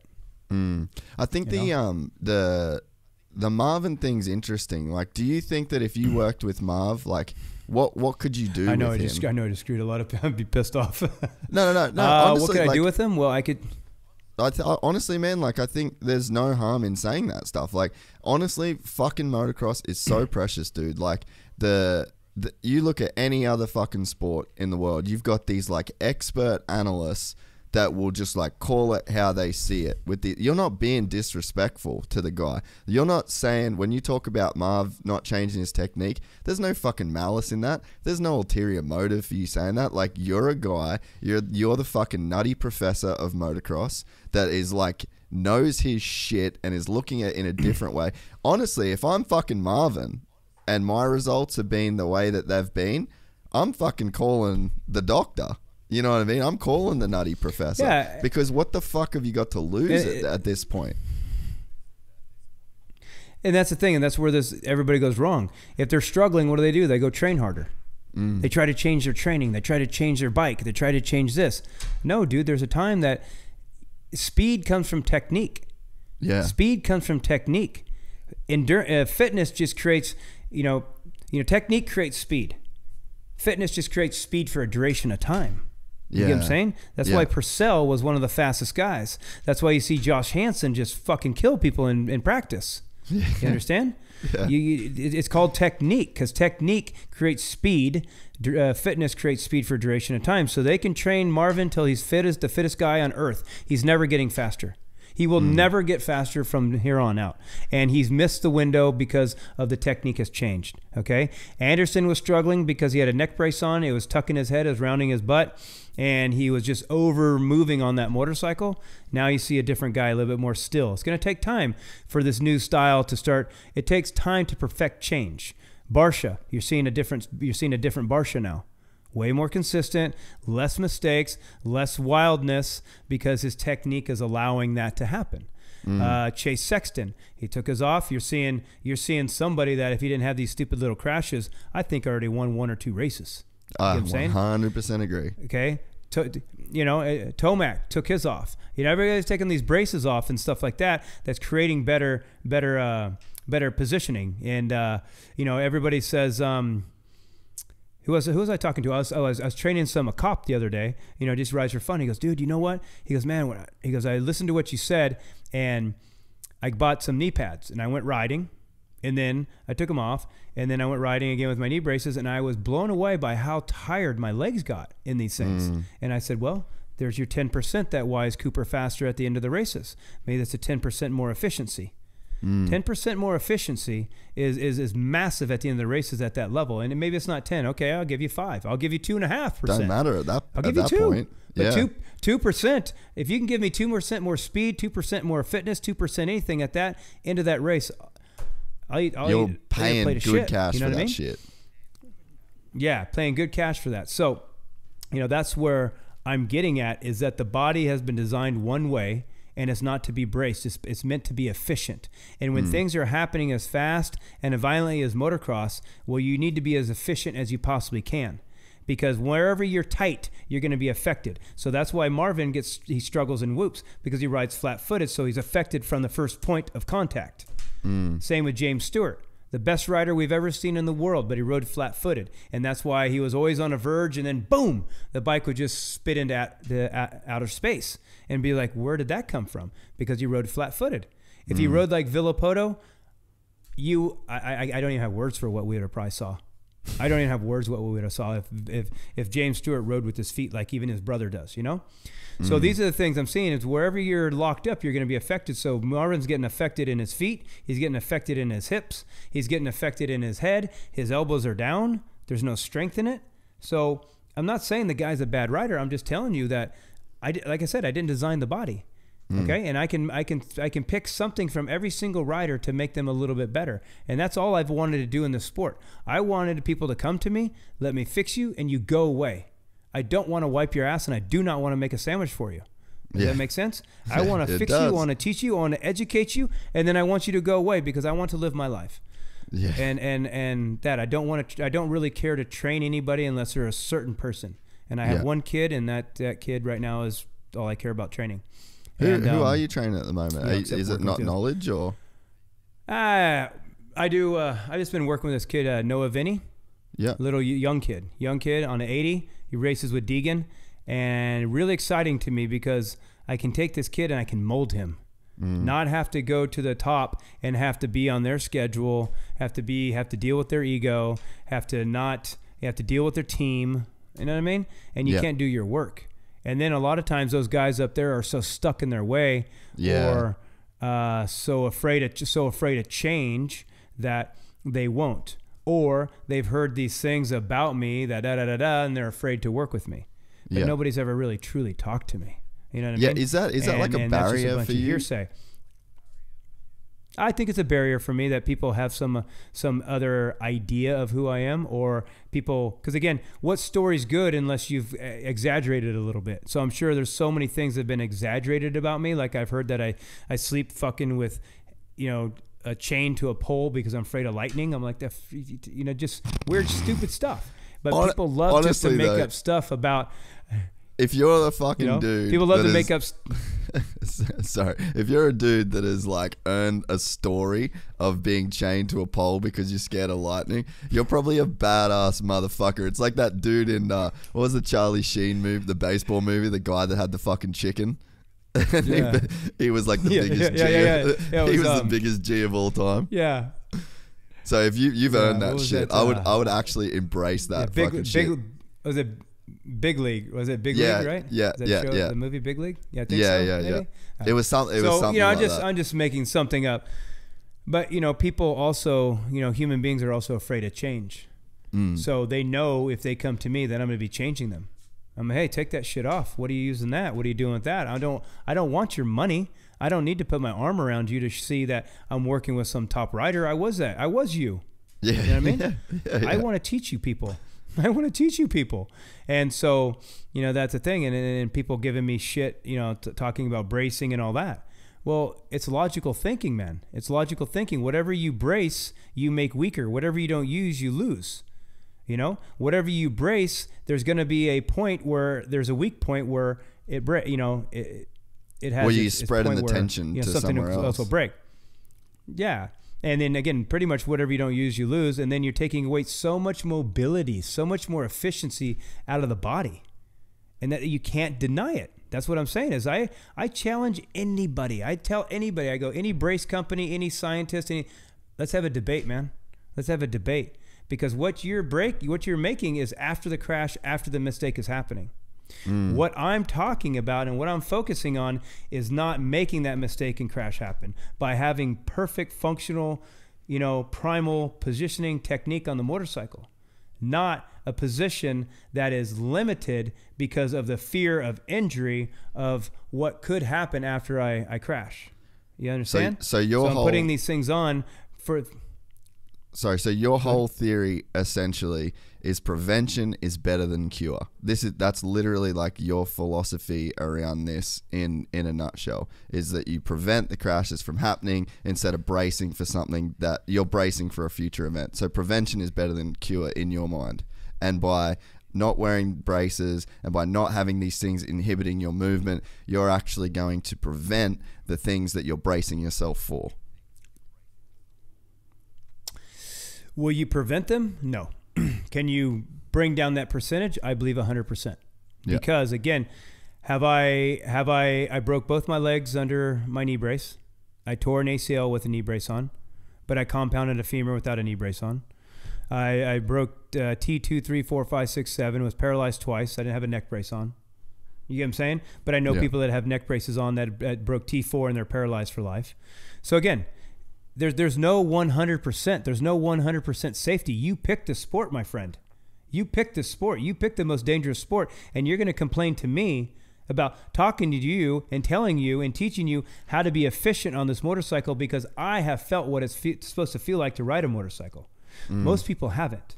So just like this kid I was teaching the last couple of days in Supercross, his bars were kind of low. He's a tall guy. And I said, you just never knew you were uncomfortable. You have no idea that you're uncomfortable right now. And he goes, what do you mean? I said, let's change these bars. Let's do this. Let's do this. We're going to ride outdoor for 3-4 days. We're going to do some trail riding, and we're going to get this technique into you. He rode Supercross today. He's like, oh, my God. I told you. You didn't know you were uncomfortable. And now he goes, I cannot believe how good I feel. And this and that. So most people are riding so bad on motorcycle, they just don't know they're uncomfortable because they don't know what riding a motorcycle correctly feels like. Okay. So again, when your knees at the knee point, you have 30 to 40 of interior and exterior rotation side to side, right? And if you limit that, well, that's like taking 30 to 40% of any movement out of the motorcycle. Tell me how you're going to ride that motorcycle if anything that's supposed to move isn't moving to its true potential. Even just a little bit of play in your throttle, you're coming back. Yeah. Just so your forks are a little bit too hard, you make a click or two. The bikes are so sensitive to change. The bike is so sensitive to weight being in the wrong positions. That's why the most important thing in a motorcycle is have balance. So now if you put, let's say, yourself at 170, 80 pounds up at this high level in a wrong position, you don't think you're going to affect that bike when 2 clicks, 2 pounds, and 2 millimeters change the bike? And you got 170 pounds, 60 pounds in wrong positions up here at this high level? You're going to completely manipulate the direction of the motorcycle. Is that what I'm saying? And so that's why I think it's a physics thing. It's the bike has to work with the body as the body has to work with the bike, as the as the mind, the mind and the feel have to work together because yes, you do have to think about things, but you also have to feel the things at the same time. If that makes sense, And so, this is kind of a thing I'm getting at is just teaching people the right position, and getting away from these old ways we've been doing things, There's no scientific research, so to speak, on these neck braces. There's no scientific anything on this. They're tested in a laboratory, which you're never going to resemble a crash. But you're wearing something for the hope, for the maybe that you'll be okay after the crash that you have no control over. But it's putting you in such a dangerous, uncoordinated, inefficient position before the crash has happened or mistake has happened that you made your mistakes to crashes instead of 1 in 100, now 1 in 10 because of where you're starting out on the bike. That's all I'm getting at. That's all I'm getting at. I'm not going to ever talk to you after the crash has happened because I have no control of it. No control of it. But I have all the fucking control in the world at where I'm at before the crash happens. You get what I'm saying? Yeah. And so many people in motocross are so concerned about what if, what could, what might, what they don't want to happen and what's happened in the past that they prepare for it. They come into a section, they come into a corner, they come into somewhere, and they prepare for what they don't want. Hope and fear. Because it's happened a few times. So when you prepare for what you don't want, guess what you get? What you don't want. Right? So I always tell my guys and me, hey, always prepare for what you want. Be in that position to get exactly what you want. So if it does go wrong, at least you start out in the right position. Does that make sense? And so that comes from the same thing is you have to have a very bad memory to be a good racer, meaning you can't bring the past into the present. Yeah. If it's happened once or twice, doesn't mean it's going to happen all the time. But if it's happened back then and you keep being in the past and the present, you're going to keep reliving the past. And that's what I feel has happened to myself and happened to Trey Kennard and happened to James Stewart, is that we crashed so much that we started fearing just not crashing. Okay, just don't crash. I just don't want to crash. I just don't want to get hurt. Just don't crash. Not that we're afraid of crashing, not that we're afraid of getting hurt, but fucking, hey, just don't crash. Yeah. But what are we thinking about? Crashing. You get what I'm saying? And I saw that tendency in me. I saw that tendency in Kennard, and I saw that tendency in Stewart at the end of his career. It's just almost you start riding almost a little bit tentative that you start making mistakes because you're almost riding slower than you should be. So your reactions aren't as fast as they should be, so to speak, or your mind's not as fast because you're stuck in this fear pattern. Yeah. Because you're always going to back away if you have any kind of fear, stress, or nervousness in you. Yeah. And I always ask everybody, when you have your best races, what were you thinking about? And they're like, nothing. I said, exactly. You know, when the guys come run my trail, we get done with my trail, I say, hey, what were you thinking about? They're like, dude, nothing. I was just trying to put my foot the right spot, not hit a cactus, you know, jump on this rock. I said, exactly. Yeah. You just trained like you race, you know? And so that's where a lot of people are going wrong in this sport too, is their training. Their training's too slow. It's unproductive. You know, they're riding bicycles down roads that a 12-pound bicycle down a road that is causing them to actually slow down because it's uncoordinating your core. It's putting you in bad positions. There's no impact. There's no kinetic energy being put into your joints, and also your mind can start wandering. Right? Because most people in motocross are putting their foot in a steel plank boot, so now their foot's asleep. Then they go into a bicycle, they put it in a carbon fiber plank, and then they get done with that and they put in big squishy shoes. So their feet have fallen asleep. Your foot is the most complex suspension system ever created, says Da Vinci. And he also said that mechanics will never recreate that foot, which they haven't. And I worked with a billionaire guy in Aspen last year, and we were talking. He's like, hey, Ryan, you know I own a robotics company too? I'm like, oh, that's cool. And he goes, dude, you wouldn't believe the shit that we can do. That stuff that we have almost a human. But man, there's just one thing we can't create. And he goes, that's a foot. And I just went, wow. And so that's where everybody in motocross to me is going wrong, is they're not training the first point of contact. And that's what I'm saying, just like tires. Tires are so important in motocross that people don't realize it. So the first point of contact from body is your feet, and nobody's training those things. Everybody has dead feet.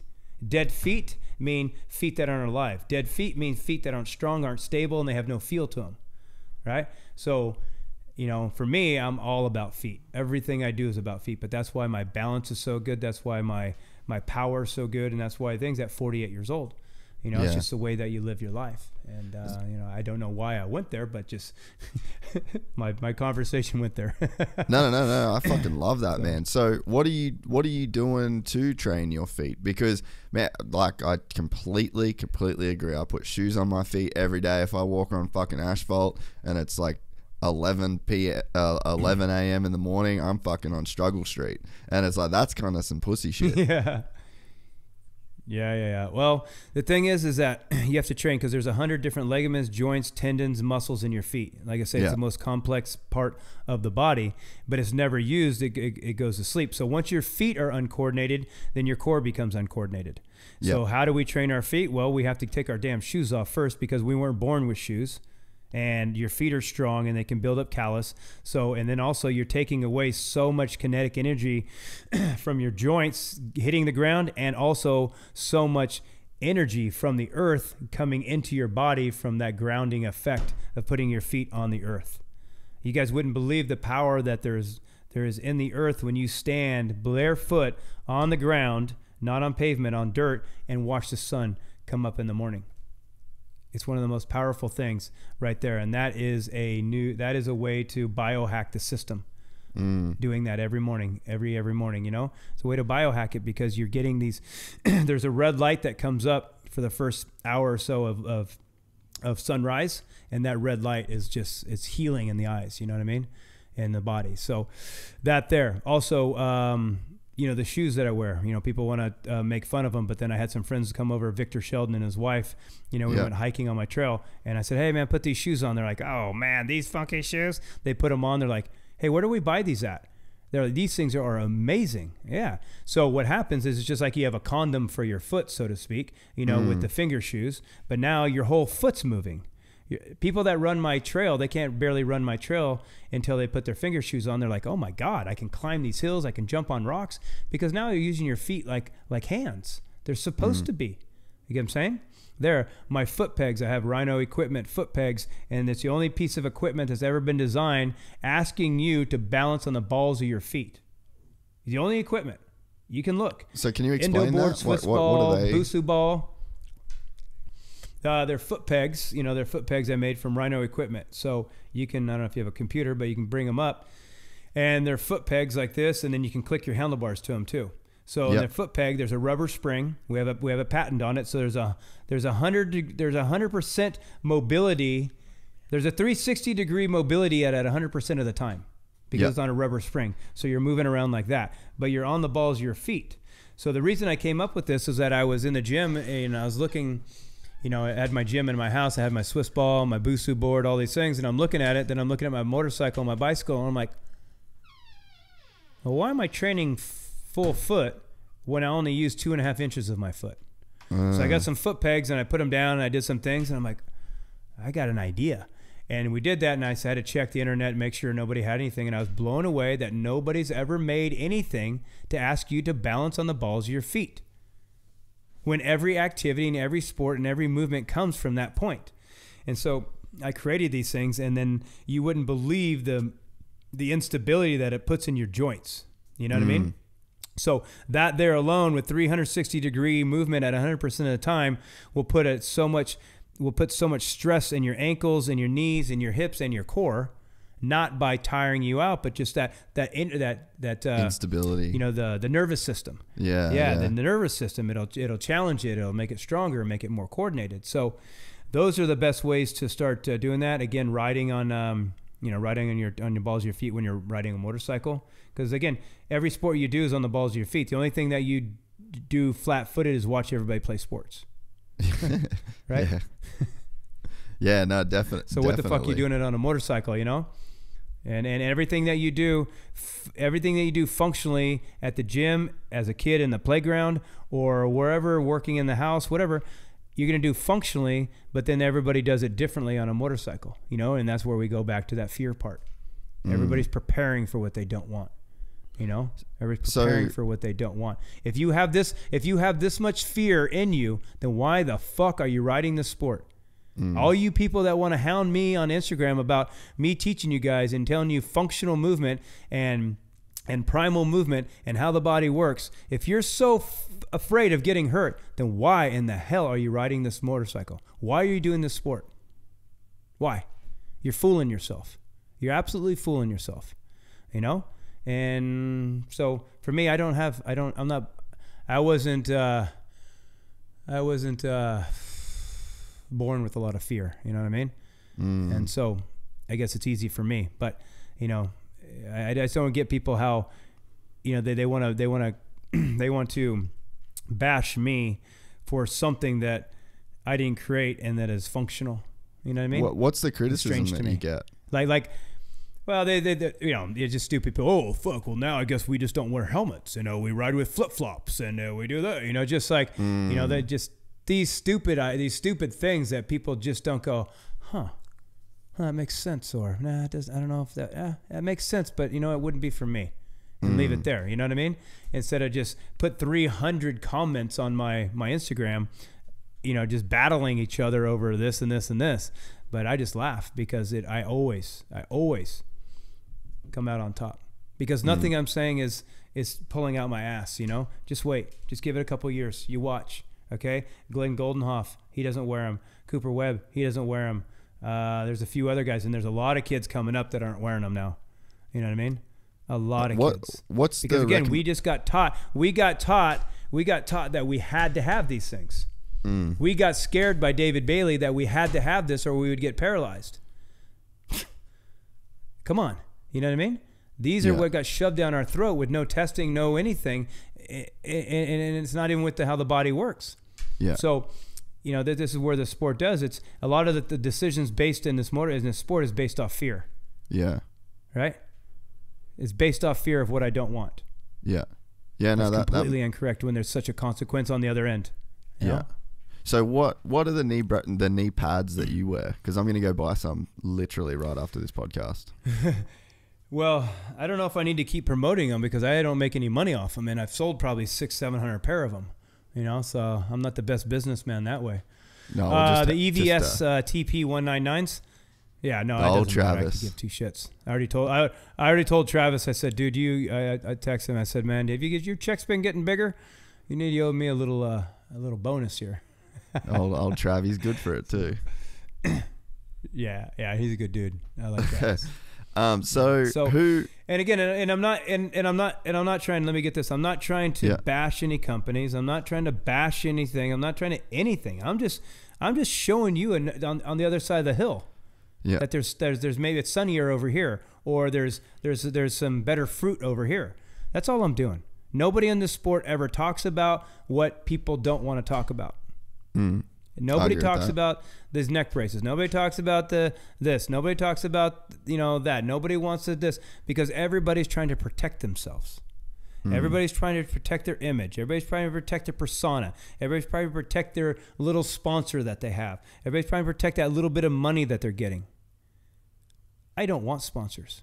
I don't care to have sponsors, because I want to tell you the fucking truth. And I don't want to have to hide behind this can or this check or this whatever, or and lie to you. That's one thing you'll never hear from me, is a fucking lie. You know what I'm saying? It doesn't matter how much money I have to put down or how much money that I don't get from telling you the truth. Because this sport, I was blessed to be able to ride a motorcycle like I have been. Okay? I've been blessed to be able to have a passion and interest that has kept me involved in something for 37 years. I've been blessed to have an ability to coach and teach and see something and dissect something and explain something like most can't in the sport. So am I supposed to put a cover on that and charge everybody for that, or give them for free since I was blessed with it? I feel I give it to free because I was blessed with it. You know what I'm saying? It's a blessing. It was a fucking gift. So why not give it to everybody else? Who am I to charge for that? If I went to a school, if I did this and I studied and studied and studied and studied and studied and studied and didn't even like the subject but became good at it and then taught it, well, yeah, give me some freaking money, man. But I was born and blessed to be able to do this sport and teach this sport like most couldn't. So it's a gift. So here's my gift to everybody. Yeah. Let me give it back. That'd be a lot of fulfillment. Everybody. There'd be a lot of fulfillment in living the life that the way you do with that philosophy behind it, though, right? And you can't put a price on like there's 100% fulfillment. No, there's 100% fulfillment on it. Just like if you lost the last few words of Bill Gates, not Bill Gates, Apple guy. Damn it, just thought of Steve Jobs. The guy that died. Steve Jobs. Steve Jobs. Sorry, yeah. Steve Jobs talking about, hey, it doesn't matter if you have a $150,000 car or a $100 car, you get to the same place, the same way, type of thing. And so that's the thing, is that, it's very fulfilling when you can give to somebody without having the result before it. So that's the thing, is if you're working and your first concern is a result, you're probably only going to be able to give half of yourself, so to speak. You're going to be missing a lot. You're not going to be fully present. The biggest thing to coaching is being engaged in the coaching and then letting the result come out itself. Does that make sense? So too many people get focused on what they're going to make from it, and they're not focused on what they're teaching. Focus on your teaching and let the result happen. It's the same in racing. Everybody goes practicing 4 times a week. And the idea is to be fast, to be smooth, and I love what I'm doing, right?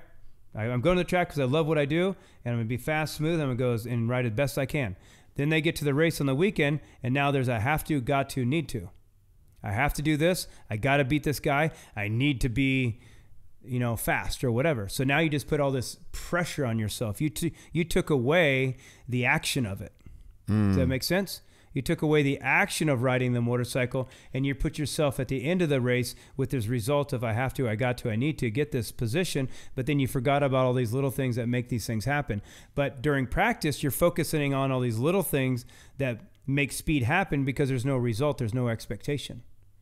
Right? So with my coaching, I do the same thing. I don't have a result. I don't have an expectation. I just coach. So when you go practice, you just ride. But when you go to the race, now you change your thinking. You know what I mean? You put a result on yourself, and that's why most people are better practicers than they are racers. So you should go to the race with the same idea and just ride as clean, as fast, as smooth as you can. Well, what position you need to get today? I don't know. Don't care. That's at the end of the race. There's so many little things that happen before that result happens that most people are coming to the race and already at the end of the race before they even kickstart their bike. Does that make sense? They're already at, I got to get first, I got to get third, hopefully I get fifth, hopefully I get top 10, hopefully I qualify. That's the end of the race. What about your start? What about the turn? What about the this? What about that? What about loose arms? What about looking ahead? What about breathing? You know, those are the things that are going to get you your result. But if my mind is so focused on the money I'm making at the end of the day, then I'm going to miss all these little things that little Johnny and Billy are doing. And that's my perspective, you know? I try to never focus on the result of it. Focus on the action of it. So who is doing it the best right now in your mind in the professional realm of racing a dirt bike? Technique wise, I will go with a Jet Lawrence. Yep. A Roxon, but Roxon's wrist guards to me affect him a little bit. As you can see when you watch him ride, it's a little bit of this. You know what I'm saying? Watch some of his races and you'll see this happen, right? Because that's what's happening. It's hitting here. And so when his wrist goes to this point and it can't go down any farther, then this is going to push this down. When he gets in some tricky sections when he gets into a battle with Cooper, you see kind of him get affected more, right? When things are happening super quick. But when he can ride smooth and clean, then man, he's awesome. But when things are happening a little bit faster, I see him get a little bit more affected from that. You know what I mean? So I'd say I put him in there with a technique. Christian Craig, of course, with a technique. Head-wise, I would definitely put, Cooper Webb. I definitely put him with the most mental strength. Fitness-wise, I will put Tomac. I just think that when it comes down to brutal, times, and I believe it's from where he lives. I think a lot of people. I just believe people are making mistakes living at sea level when this sport's called a cardio sport, so to speak. Yeah. And most elite athletes live at altitude. So I feel that's where he gets his benefit from it, living at 8,500 feet. Because if anybody's ever spent a few weeks up at 8,500 feet and come down to sea level, you are a monster, dude. You are a monster. So his view, he has more red blood cells, more oxygen, So that's the thing. But, he is getting up there at the age. He's been, it's the sport wears you down. He's been hammering it out a while. Wears you down. There's a lot of young kids. Yeah, a lot of young kids. There's a lot of kids that have changed their ways. There's a lot of kids that have riders done this and that. So you're not going to always be that dominant guy, Yeah, it's interesting that you said that about. Oh, sorry, Ron. It's interesting you said that about Kenny because there was the last round. He was obviously in a pretty tight battle with Coop, and there was when he was in the thick of that battle, the whoop section, the camera was actually side on in the whoop section and filming the dudes pretty much go perfectly side on, and you could actually see Kenny's attack position break down over the race. And there was right when he was like really in the thick of that battle with Coop, the attack position that he had through those whoops degenerated quite significantly. And to hear you make that point about the wrist braces, that's actually quite interesting. I forgot the dude was even wearing them. Yeah, we wrist braces and knee braces. And again, if my knees, if I have 30 to 40% of mobility in my knees, and without knee braces, and my body's allowed to go this way efficiently, right, back and forth, and stay with the bike staying underneath me. Well, if I'm locked up, my knees are locked up. Well, now I'm only bending at the hips. So now I counterbalance the bike. In this next Supercross, I want everybody to fucking watch every corner and watch how smooth Cooper is and how inside he can go on some of these corners. And I feel that is because he's just a teeny bit more efficient with his knees, because his knees will move more than with a knee brace. And you can see it. You watch him go through a corner, and there's just a teeny little pause or hesitant, or the body going the other direction with the other riders. Okay, yeah. And that teeny is that 200ths a second. Yeah. 200 of a second. Wow, he's 200 of a second faster than me. Fuck, man. By 5 laps, he's 2 seconds faster. He's 2 seconds ahead of me. That's a lot in Supercross, but it's nothing. You know what I mean? It's nothing. Yeah. And where did he pass Roxon last time? Very inside. Yeah. So this is what I'm seeing over the jumps and things like that, because you can't deny it. It's you can't deny it. When you stiffen the body up, it's going to work more. When you stiffen the body up, you're going to limit it. I don't know how nobody can understand this. I don't know how nobody can see this. You understand? What sport on earth wears braces? None. Unless they have some injury. Ski racing, the hardest sport on knees that I believe, none of them wear knee braces. Dude, you're so right. Olympic skiing, downhill skiing, fucking moguls and shit. Hockey, no knee braces. Okay, let's go to rugby. Let me see those guys wear a neck brace and knee braces. Let me see how they work. The Impossible.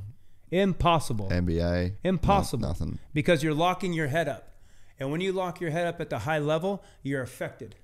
You have to be like a tree. You have to have strong roots. You have to have a strong trunk, which is your legs, and stability in your core where it moves, but then you have to be very loose from the kind of the tits up. And that's like a tree. It's strong at the bottom. It has mobility in the middle. And then it has, stability in the middle, keep it there, but also allow movement. But then at the top is very loose to withstand whatever direction that wind's coming from. So the same thing, I need to control the bike with my feet, be one with it at my hips, stabilize it and balance it through my core and my back. And that will allow my arms to be loose and my head to move with my body. But if my head is locked up here, that's like turning the tree upside down, and you're going to have more movement. You're always going to be counterbalancing yourself. Whatever my head goes this way and hits this, it's going to exaggerate that movement, as you see things with Marvin. When I go over the bars, I can't tuck my head, so now I'm a lawn dart. When I go over the bars, I can't get back. It's pushing my head down, and that's how you exaggerate everything. How do you initiate a front flip? By tucking your head. So if this is pushing your head forward, you're initiating that frontward direction, and that'll have you have tight arms. If that makes sense? If your head's always kind of getting pushed forward from this thing getting pushed on in your head, And then the thing that I see is people still wearing these old braces, these old neck braces. The first neck brace that came out was the most dangerous thing that's ever come out in motocross history.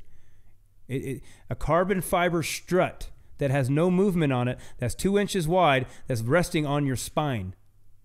What you're supposed to be protecting. What? And everybody fell for it.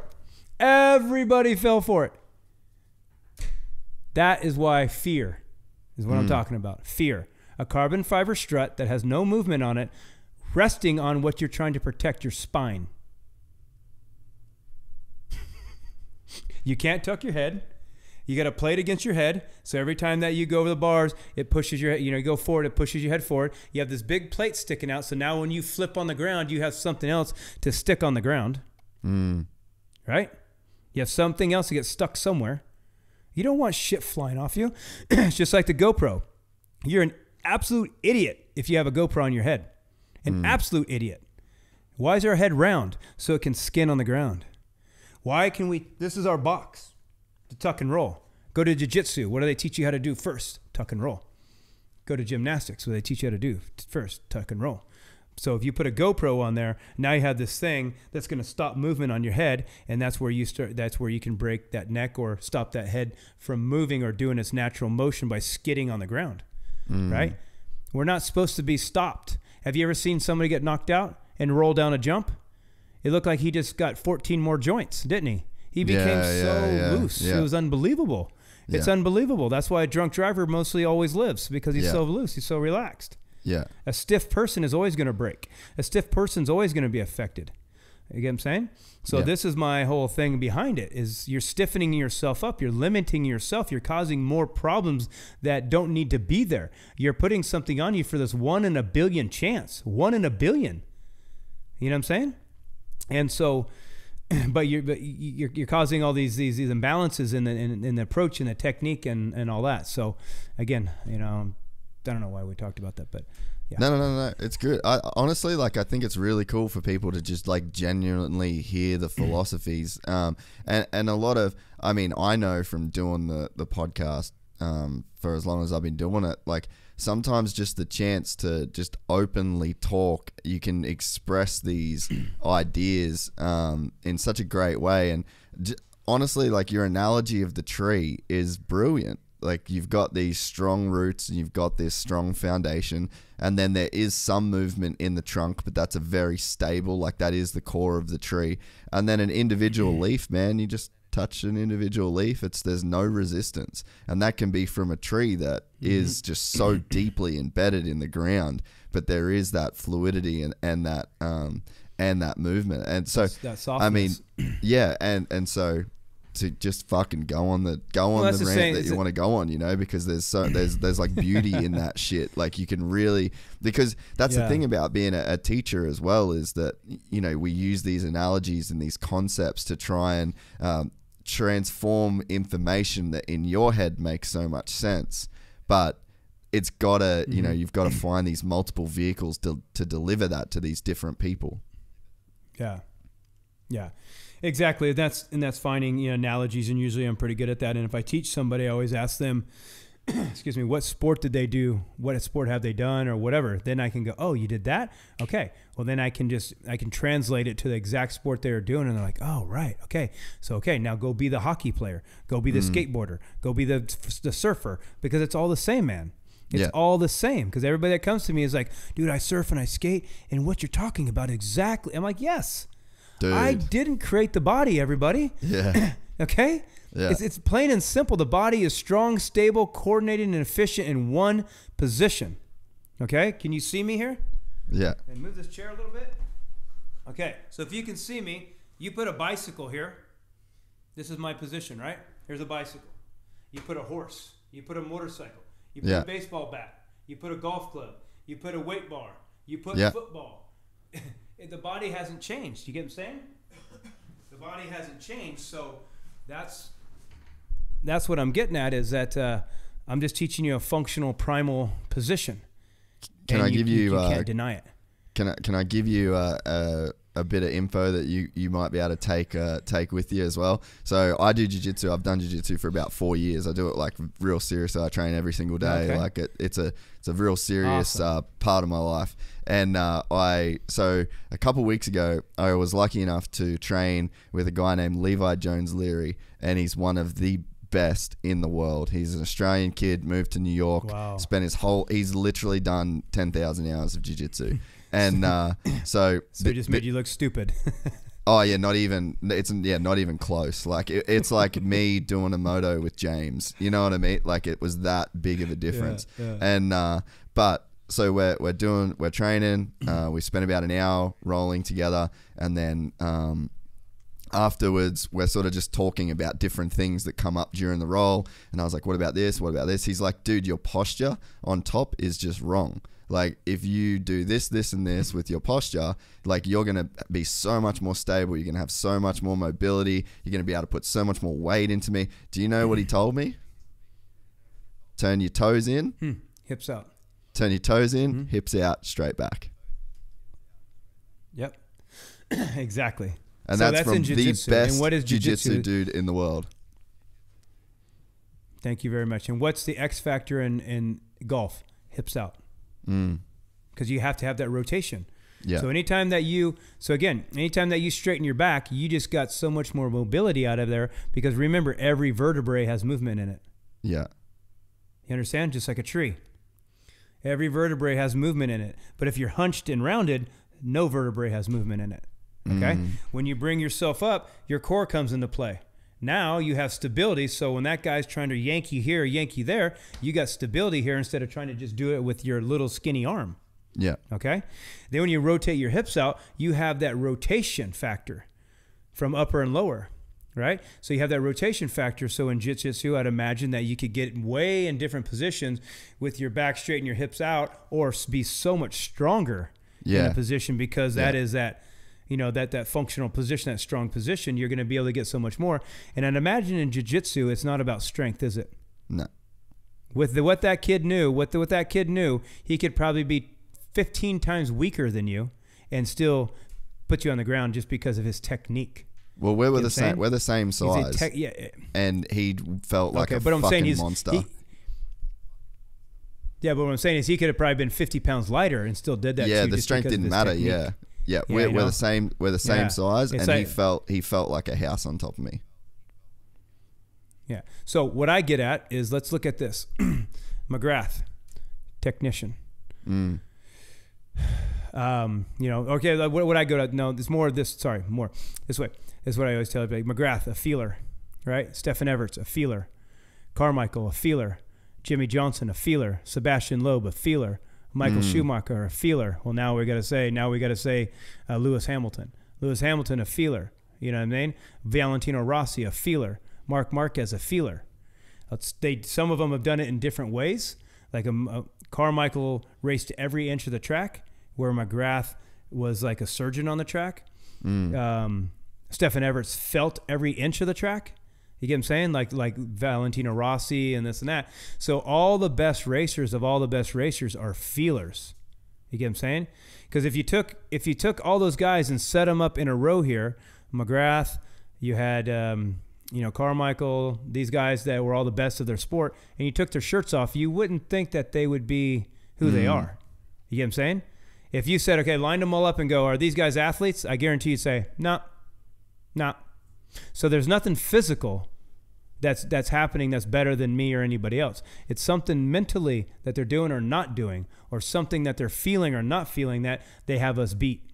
You know what I'm saying? It's not a physical thing. It's not we have like LeBron James sitting up there. If LeBron James was sitting up there and you say, hey, which one's the athlete? Oh, duh, right there. Right? Yeah. That guy. But if you got Carmichael, McGrath, and these guys standing there, you would go, I don't know. Valentino Rossi looks like a barista. It's not really a physical thing. Yeah, he looks like a mosquito, like a little mosquito. So that's what I'm getting at with people, is that it's not sometimes a fitness thing. Because not any one of those, was McGrath a fitness guy? Nah. Carmichael? No. He did train, but he wasn't that, his numbers weren't that great. So you know what I'm saying? He wasn't a fitness guy, so to speak. Valentino Rossi? No. Down the road. And so that's what I'm saying. It's not such a physical thing to be great at a motorsports. It's a feeling. Yeah. It's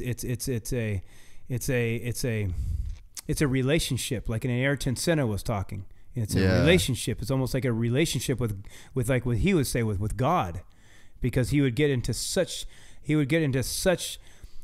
present moments that he said he'd experienced the feeling of God.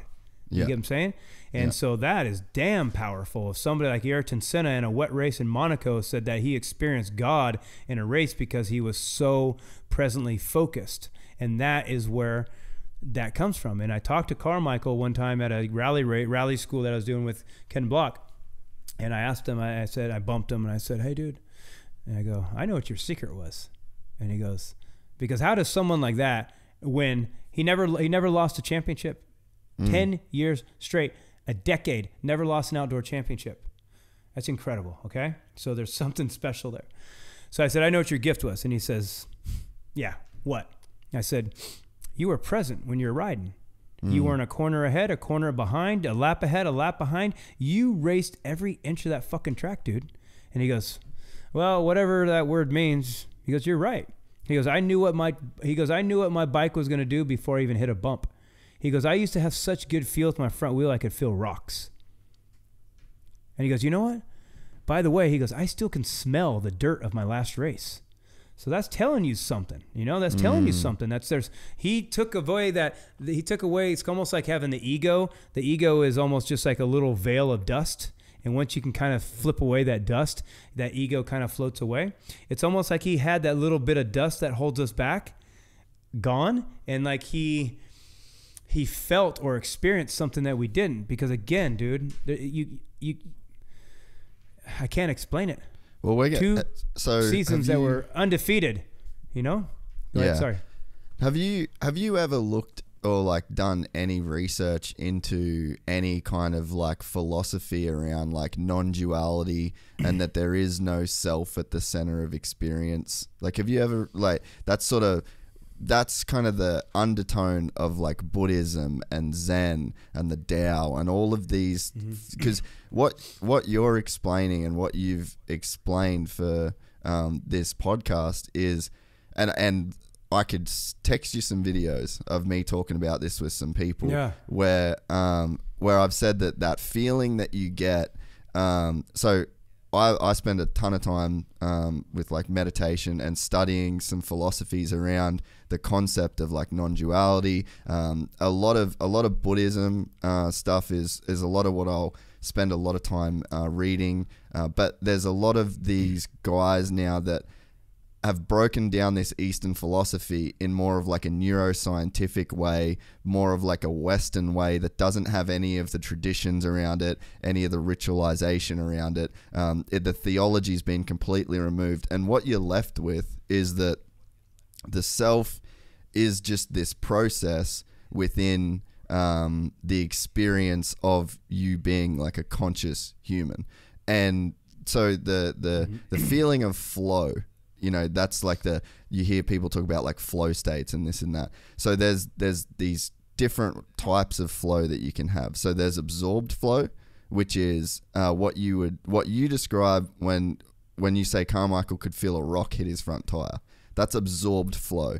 That's so in the present moment, and there's no, so essentially like what all these Buddhism and stuff, they'll say that the self is you explaining your experience. So the conversation that you have in your head about your experience, that's the self. So when you'll have Buddhism and all these kind of philosophies, they'll say there is no self. The self is illusory. It doesn't mean, that's not to say that like you don't exist. You're not having a conscious experience. Yeah. But what it's saying is that the self is just this conversation that you're having. It's explaining the experience. It's adding context to the experience. It's adding concepts around the experience. I am on a motorcycle. I am a motorcycle rider. So that is like the fingerprint of the self. And so when you're in a flow state, you're not experiencing a self. There's no Ryan Hughes that has financial trouble, that is hungry, that is tired, that is upset, that has a feeling. There's no like affect that is painting or coloring your experience. Everything is removed. And I really think that you get into these flow states like when a skateboarder lands a trick. You've got a 10 stair gap and you've got to put everything out of your mind. Your focus on the present moment. You can't explain how you're going to do a kickflip down 10 stairs. There's just a feeling that you have to feel to then go and do that thing. It's a process of like removing that traditional self. Like there's no explaining. And like you said before, you're like, you can't be telling yourself about that turn that's ahead. You can't be thinking about the result. That's the self being in the picture. And the guys, like what you're explaining with Carmichael, there's just this void of self. They've figured out how to tap into this place where that traditional self, the story that you tell yourself about your experience, that's been removed from the picture. And it's Ricky Carmichael having the experience, complete immersion without any detachment back into like the self world of explain, wow, I'm winning a race, wow, this is happening, I'm going to be 3 points up in the championship. Gone. None of that exists. And that's what you see, like I'm a different person when I take the helmet off, or I lose myself when I ride, like so that is, I think, what is underneath all of this. And so in my like personal experience now, for me, I get there with jiu-jitsu instantly. That's one of the things why I think that's why people get addicted to riding. That's why people get addicted to surfing, addicted to sex, addicted to anything, is because there's that feeling that you're getting, like the self is being taken away. Because like you said before, the suffering that you can have in your life is because you're thinking about the past, you're thinking about the future. That's the only place that can exist. So why do you feel desperate to get to the track and ride? Because that self is forcibly removed. You don't have control over it being there. You can get to that place. When I go to jiu-jitsu, I ain't thinking about shit, dude. For the fucking 2 hours that I'm there, not a thought goes through my head. I'm not me. I don't have a podcast. I don't have fucking 1,000 DMs. I don't have fucking threads on Vital talking shit. Like, I don't have anything. I've just got an experience that I'm having. So I think that what you're really describing is, and that's what, you know, curious to see how much you've read into those kind of philosophies and how much that you've looked into that, because like you're explaining this concept of non-duality. And the thing is that you don't need the motorcycle to get there. You don't need a surfboard to get there. You don't like you can train, like you can visibly see, like if you look for the Ryan Hughes that's in your head, if you look for the person that you're having a conversation with in your mind, they're not there. It's just this process that is helping you get through life. Yeah. I mean, so that's the thing is, who's the voice in your head? But who's it talking to? But who's listening to it? You get what I'm saying? So when you start thinking about, well, I'm the voice in my head. Well, okay, but who's it talking to? Are you that? But who's listening? Are you that? No, that's just telling you how fucking kind of crazy us human beings are. And you have to realize that you're not all these things, and you're the center. So again, this is why orgasm is so addictive, because that one split second, whoosh, you're gone. Yep. No thoughts, no feelings, no emotions, no nothing. You Boom. just experience. But it's addicting, and that's why everybody chases it, but it's so short, you know? So I would say more my teaching, more of my outlook is more on a tantric way. Because tantra is scientific. It doesn't tell you what to do. It gives you a technique of how to do it. And so that's the same with me with my teaching. I don't tell you what to do. I give you a technique of how to do it. It's so much deeper. Anybody can tell you what to do. Fuck. That's what most theologies do. Tell you what to do. But Tantra gives you a technique of how to do it. And Tantra doesn't have a high or a low. It doesn't have a good or a bad. It doesn't have a God or a devil. Yeah. There's no limit on Tantra. Tantra is just telling you, and Tantra isn't limiting you. It wants you to use your full mechanism of yourself. So it doesn't deny anything. It just has techniques of how to help you manage your own self. It's a guidebook. It's scientific. It gives techniques. It doesn't have highs or lows, but this is why people think Tantra is all about sex. It's not about sex. Most people that know about tantric sex, they don't know Tantra theology. Yeah, could you explain Tantra? Like, if it doesn't have overview? If it doesn't have, like I say, if it doesn't have any realms on it, like you have to do this, you have to be like this, you can't do this, you can't be that way, you can't be a sinner, you can't be a murderer, you can't be a sex guy. Well, you can be all these people if you want, because that's you. That's God living through you, so to speak. But when it doesn't have a cap on anything, then you can run wild with it. And that's why Tantra has over, I don't know how many different sexual positions, because there's no cap on it. You can be as creative as you want with it. But then it got a rap that, oh, Tantra is just sex. No, not fucking at all. It's scientific on how it's like a guidebook, you know? And it's same with, it's a lot of stuff like Buddhism and that whole Eastern theology, that philosophy there. Yeah.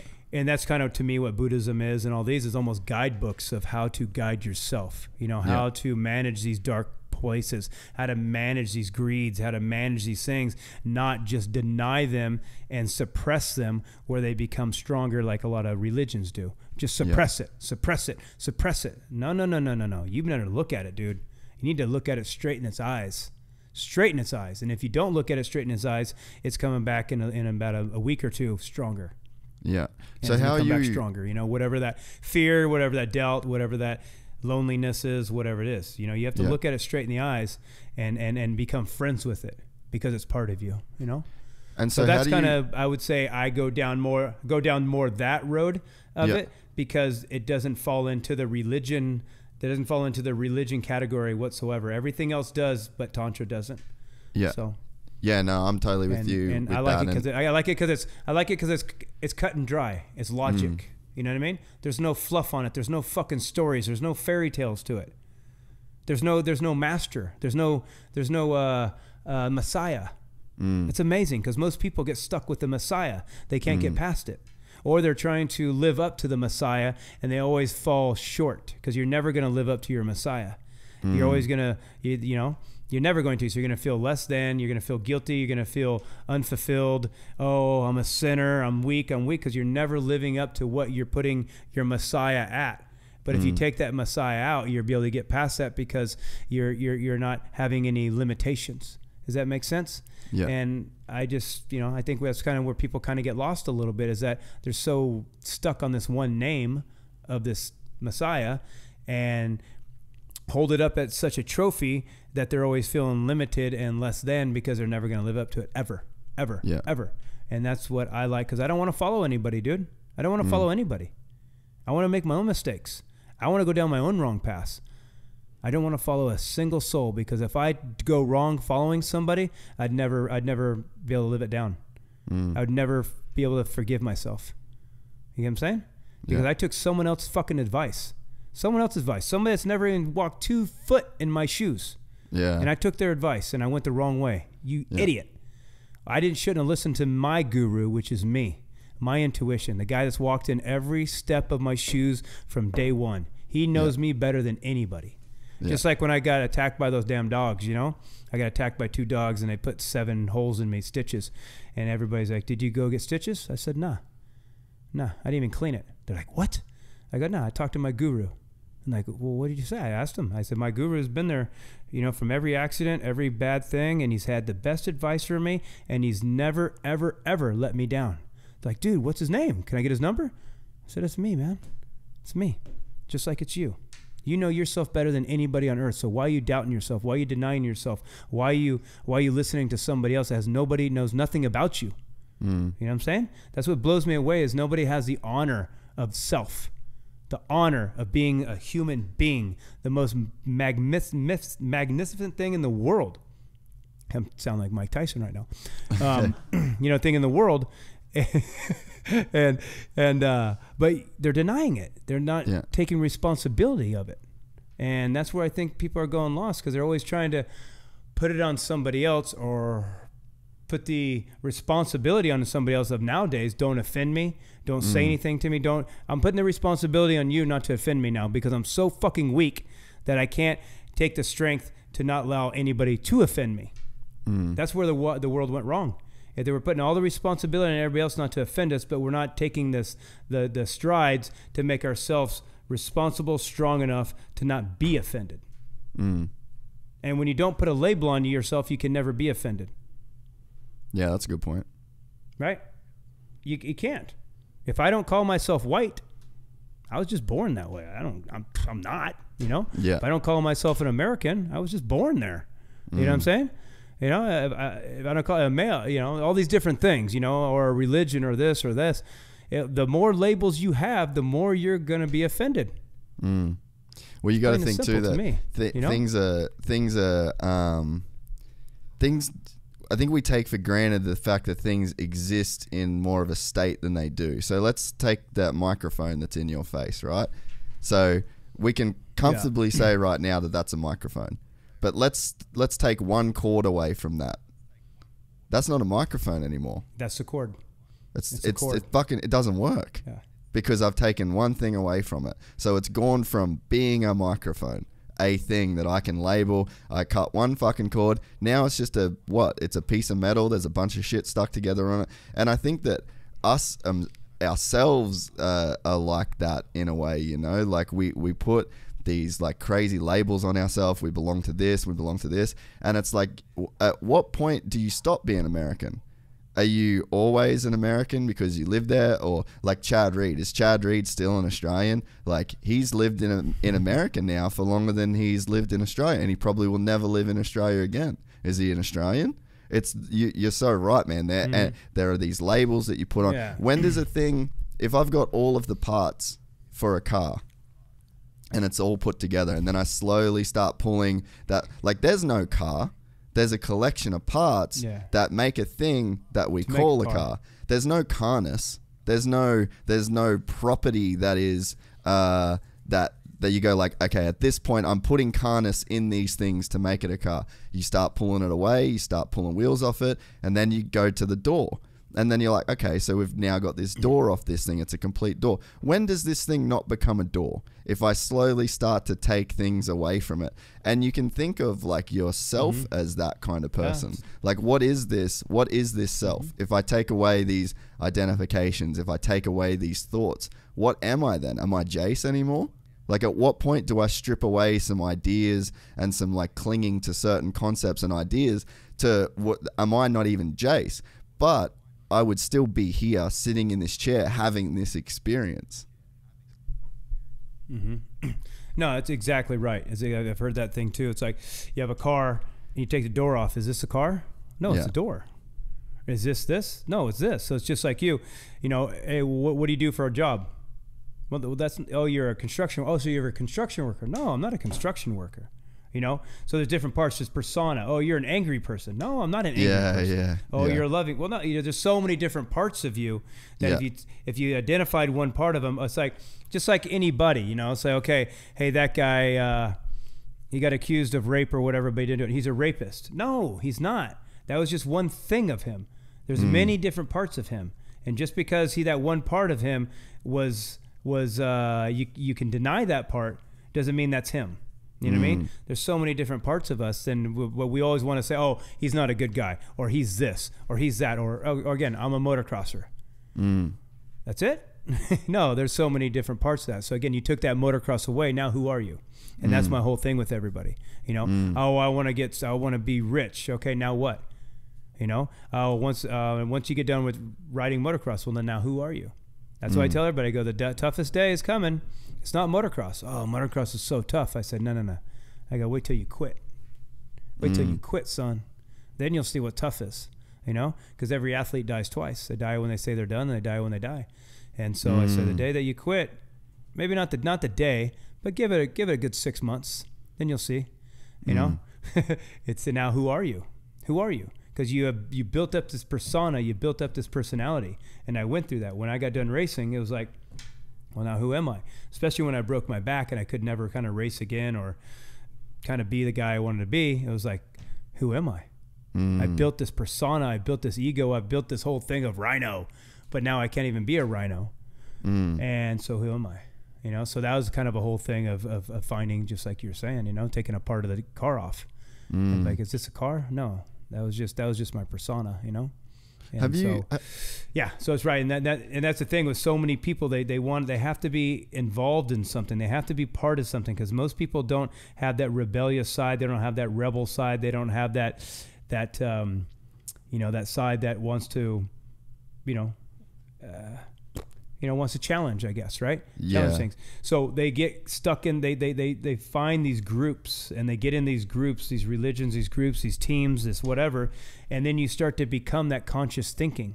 If whatever that group is, that conscious thinking, that collective thinking in that group is, you're going to start thinking like them. Yeah. So then you become like this collective thought, this collective thought pattern, this collective group. You're becoming like them. Now you're becoming fake. Now you're becoming a duplicate. Now, after you become a duplicate, you're going to start finding all your monotonous, all your unfulfillments, all your, unhappiness, all your anxieties, everything, because you're fake. Nature only makes one of a kinds. It never doesn't make duplicates. Yeah. Nature only makes masterpieces, never makes duplicates. And everybody's trying to be a duplicate. And they have a problem with me being a masterpiece, by being just unique, by just being myself. Because when you were born, you're born a blank screen, a blank piece of paper. Here came your mom. Here came your dad. Here come your grandpa, your grandma, your society, your religion, your friends, your social media. Fuck, who are you? Oh my God, you're ugly now because you're a duplicate. Yeah. Right? That's what happens to us. And none of us is unique anymore. We've lost that. And again, like say, nature only makes one of a kinds. You'll never find a leaf, a rock, a snowflake, an animal, a fucking tree, and anything the same. Never. Ever. But all us human beings want to be the same. Nature is so imperfect, it's perfect. Yeah. Society tries to be so perfect, it's imperfect. Yeah. Right? And so, that's the way I look at it. It's like, a tree, let's say the tree is a mind, right? The whole tree is the mind, and every leaf is different, so every leaf is a human being. And since every leaf is different, meaning we all think the same. We all have the same things. I didn't go to Australia, and you guys have 13 emotions, and Americans only have 8. Does that make sense? We all have the same thought patterns. We all have the same fears, the same worries, the same this. So my way of thinking is like the tree is the mind. Every leaf is an individual, but every leaf is different. So every individual is different by getting hung up on little things. You might get more hung up on something that makes you more angry. I might get hung up on something that makes me more sexual. Someone else might get hung up on something that makes them more depressed. But we all think the same. We all think the same. We just get hung up in different parts, and that's kind of my way of looking at a tree and just going, well, we're all different because every leaf is different. So we need to accept that.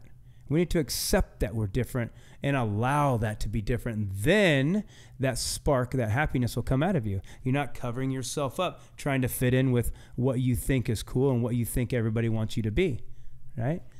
And, have you had that's my perspective. Oh, I fucking love it. Have you had any experiences when you retired and you're kind of going through this phase of like figuring out who you are post racing and post everything that happened in your life? Did you have any like ego death type experiences or any of those that like really pulled away a lot of the, like you said before, like the dust? Like, have you had any experiences that have made that shit really clear for you? And what was did you seek that out? Was it random? Like, how has that process kind of happened for you? I'll put my finger on three things. One, when I broke my back, I was at the track. We're doing some whoops and stuff, and we're going through it. Boom, boom, boom, boom. And I went through it one time, and the back end got sideways, and time completely stopped. Fucking stopped. Fourth gear, wide open on a 450. Time doesn't stop. It stopped and gave me a decision: to chop it or gas it. To chop it or gas it. To turn off my ego or turn my ego on. This is what I get from it.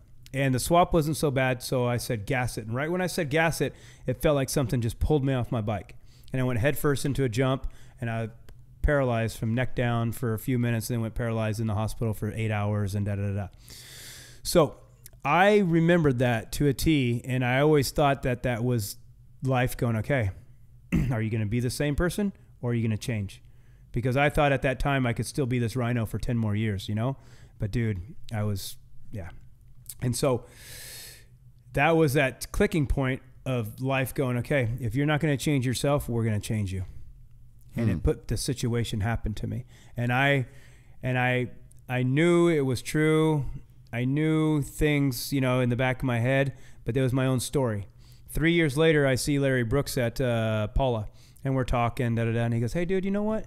He goes, I got to tell you. He goes, I was there at that crash when you crashed here. And he goes, that was the ugliest crash I've ever seen in my life. He goes, I just fucking walked away. He goes, I was 100 feet away from you or more, and I felt the ground shake when you hit the ground, when you hit the jump. And he goes, and I go, really? And he goes, but the weird thing is, dude, he goes, it looked like something just pulled you off your bike. And I fucking just stopped in my tracks. I'm like, wow, what? He goes, dude, it looked like something just pulled you off your bike. And I almost started crying. It was just like, because what I felt and what I experienced and what I thought was true, somebody else 3 years later told me the same thing. And it was like, whoa. You know what I mean? Yeah. So that was one thing. Another thing, when I was married, you know, this and this and this. Sorry, Ronnie, two secs. I just want to, it's just the video's frozen. Yeah. I'm just going to. When that happened. Oh, sorry. I'm just going to part of me died. But the part of me that died was the part I was always trying to deny, trying to get away from me. You know what I'm saying? Yeah. And so that was another kind of dust clearer, because I was so hung up on this guy that I was. I don't know. I don't want to get into it deep because I don't want to be too personal. You get what I'm saying? Yeah, no, but this guy, totally and fine. It just seemed like when that broke away, a little layer of dust went away also. Yeah. Okay. So that was the thing, and maybe to look at, just to not be so self-centered, so egotistical, so me. Does that make sense? Because being an athlete, being a professional motocrosser, it's so easy to get in that position. Now, my birthday, the night of my birthday, I had one of the worst nights of my entire life. I don't know what happened. I went to bed, and it's just all this anxiety, this fear, this apprehension of the future and what I've taken on there, and it just started to hit me. I had to get out of bed 5 times. This has never happened. I'm this girl I see, she's like, what I love about you is you can relax better than anybody. But I could not sleep, and I back and forth and up and down. The next day I was kind of sad too. It was a weird thing. I couldn't put my finger on. Then Tuesday rolled around. Boom. It's just like it's like almost I see a different world right now because I turned 48, and all my kind of sign stars, things and this is the most powerful time in my life right now. Really? And this will not ever happen for another 16 years in my life. This time. This is where I'm at the sharpest, strongest, most focused, most determined. The pinpoint of my life is right now. Yeah. And I felt it. I felt the fucking change, dude. I felt the fucking change, and I can't deny it. And those are the things that I see that kind of stripped away a little bit of my ego. You know what I mean? Yeah. When my dad died, I think that it built a lot of it put a lot of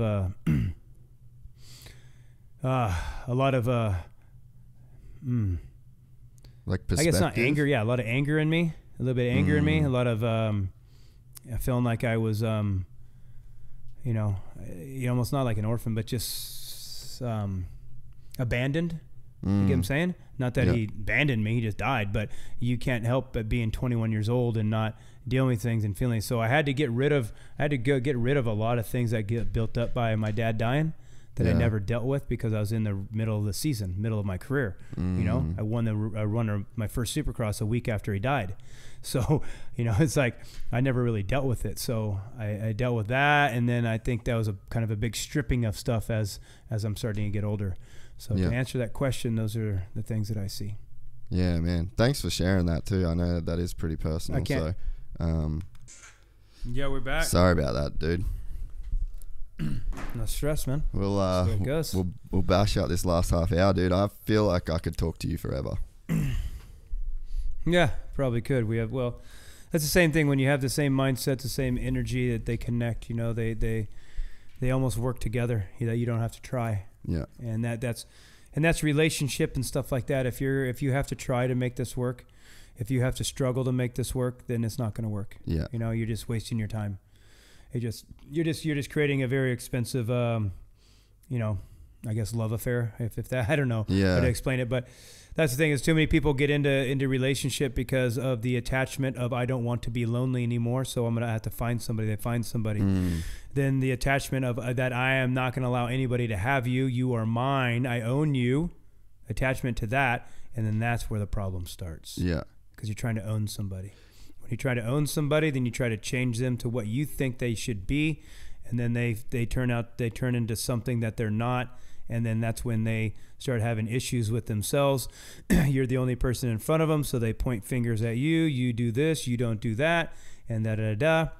And then they're create that problem, right? Yeah. And that's with the relationship is that way. Instead of realizing that it takes two banks to make a river flow. Your river is your marriage, your relationship. One side of the bank is you, and the other side of the bank is the other person. And you guys have to work together, and you can't be pointing fingers at each other because what happened is you guys both changed. You guys have lost yourself. You changed into what other person thought they wanted of you, and you did. Now that other person doesn't really want you because you changed into somebody that you're not. You get what I'm saying? And we have that because we do it out of fear. We do it out of controlling. We do it out of ownership. We do it out of lack of understanding. We do it out of lack of love. We don't know what love is. You know what I'm saying? And because we're told that that's what we should do.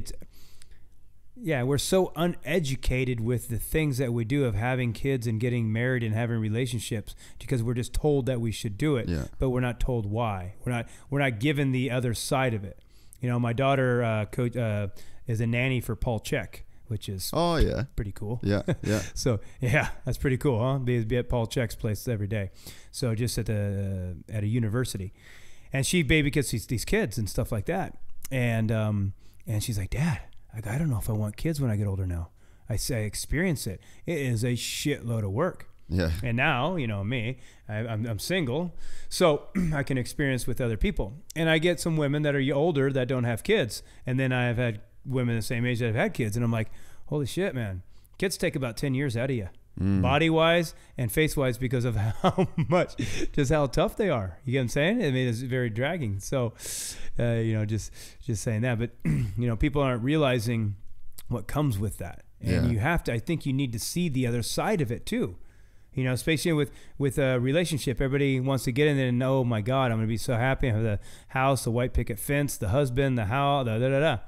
But you're not seeing the other side of it that nobody's showing you. And that's where I think that people need to be seen. So you go, oh, okay, hold on. Maybe I need to make a different decision instead of just jumping into something, because what you have to unwind is much deeper than what you wound up after a relationship.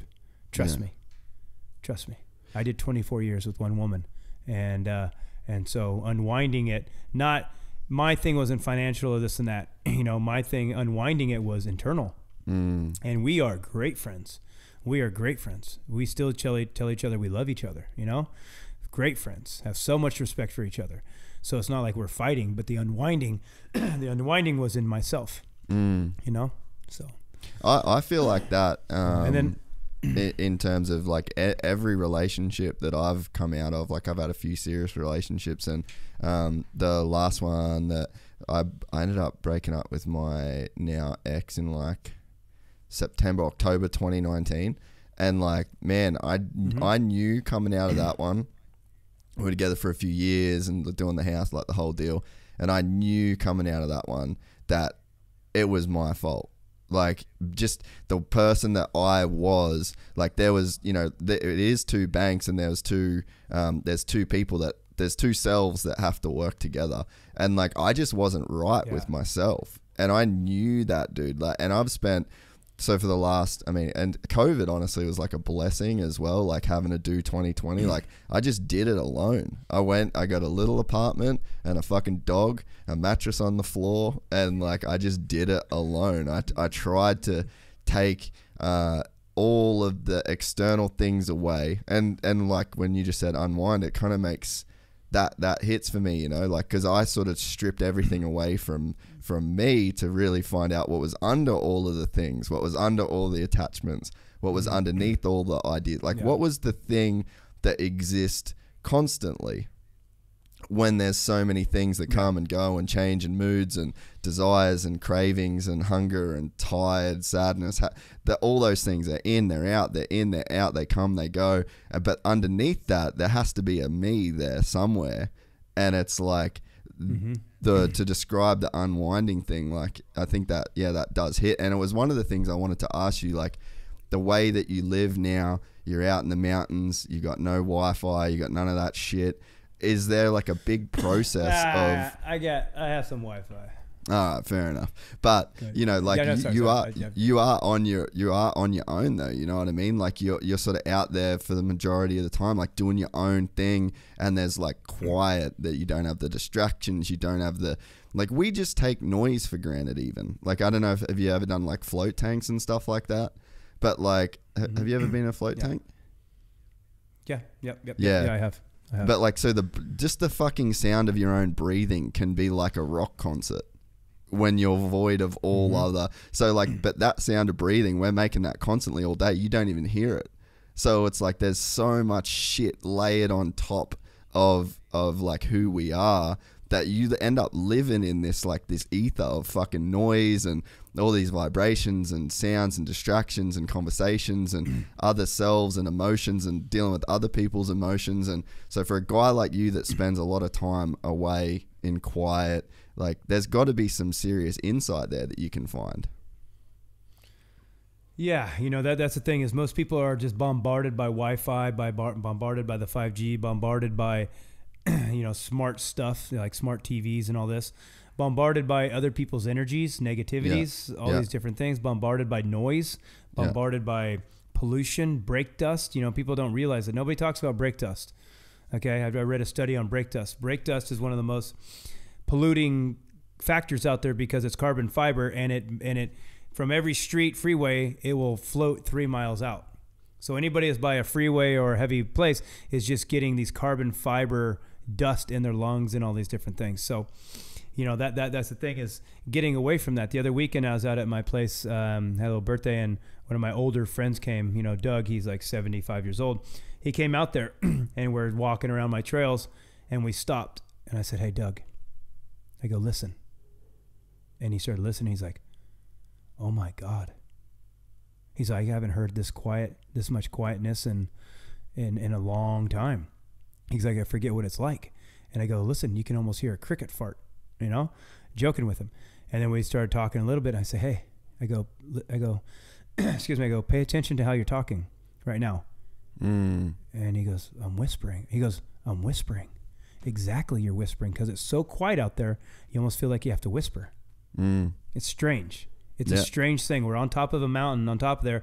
You know, I have neighbors, but they're 10, 20 acre parcels. They're out. And it felt like we had to whisper because it was so quiet.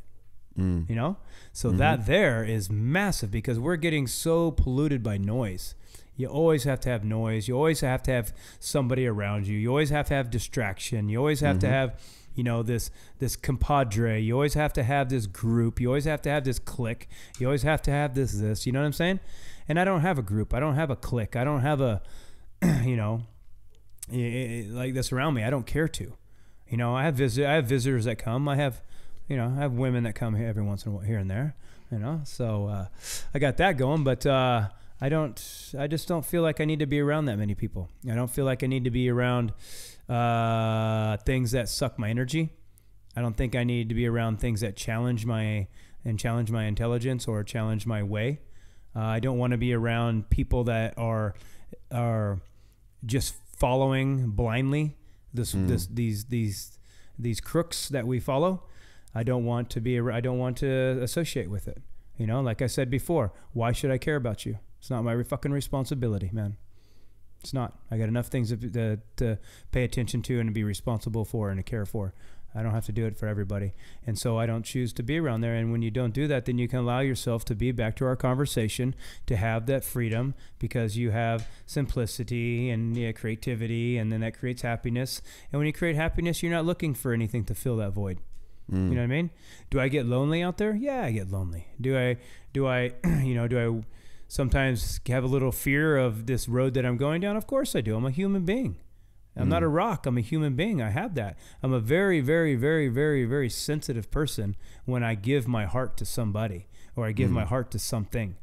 If I give my heart to something or somebody, I'm very sensitive. And this is why motocross, I'm very sensitive about it, because I've given my heart to it. I've given my life to it. So I'm going to stick up to it, and I'm going to protect it anytime I can. And if anybody wants to challenge me, I'll fucking fight them until I break them in pieces. Does that make sense? So same thing with a relationship, is that I'm very sensitive with a woman in that way, because I've given my heart to you. I don't do that to everybody. I don't do that. You know, I don't give myself to anybody. You know, I give myself to what I do, my passion. And that was another conversation I was having with another woman the other day. She was talking about, you know, oh, you have been, how much you're so passionate about this and so passionate about that. I'm like, well, I don't know. I don't know if it's passion, or I don't know if it's obsession. What I think is, what it is, it's being present. Yeah. Being present. So what I do, I have an ability to be present with. So it looks like it's absolute obsession. It looks like it's absolute focus, you know, this and that, but it's just absolutely being present. Even when I'm doing something outside working, someone will talk to me and I'll be in something and I'll find myself completely not listening to what they're saying, because I'm so present in what I'm doing. You know what I mean? And so I think passion and I think obsession can be miscued for someone being completely present in what they're doing. Right? Same with someone eating food. If you're completely present eating food, you can be like, dude, has that guy not eaten for a while? You know? and that's the thing, is learning how to be more present. How do you learn to be more present? By learning how to feel. Well, how do I learn how to feel? When you walk out of your house, take your time and you know, feel every step that your foot's going to be hitting the ground. You know, anticipate your heel hitting the ground. And feel your foot, every walk, every step. When you eat, close your eyes, turn your phone off, turn that stuff, and taste your food. Feel your food. Feel the texture of it. You'll be amazed at how much more flavor comes out of it. You'll be amazed when you walk slow and put your attention in your feet, what kind of smells you smell and what kind of sounds you hear. When you're taking a shower, feel that shower. When you're in bed, feel that pillow in that bed. When you're by yourself, try to see if you're actually comfortable in your own skin. Think about it. You know, I feel that this soul has taken this human being, but it hasn't accepted taking this in. It's almost like a jail for it. You know what I'm saying?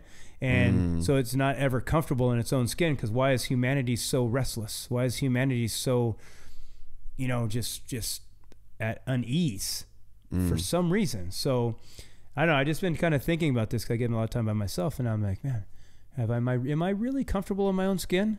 I had to really think about it. You know what I mean? And what would be? And it's just whole thought process came up of about the soul and of this, you know, and you know, maybe it is finally accepting that I'm comfortable in my own skin, because anybody that has anxiety, anybody that wants to be something different, anybody that has disorders, well, they're not comfortable in their own skin. Yeah. Right.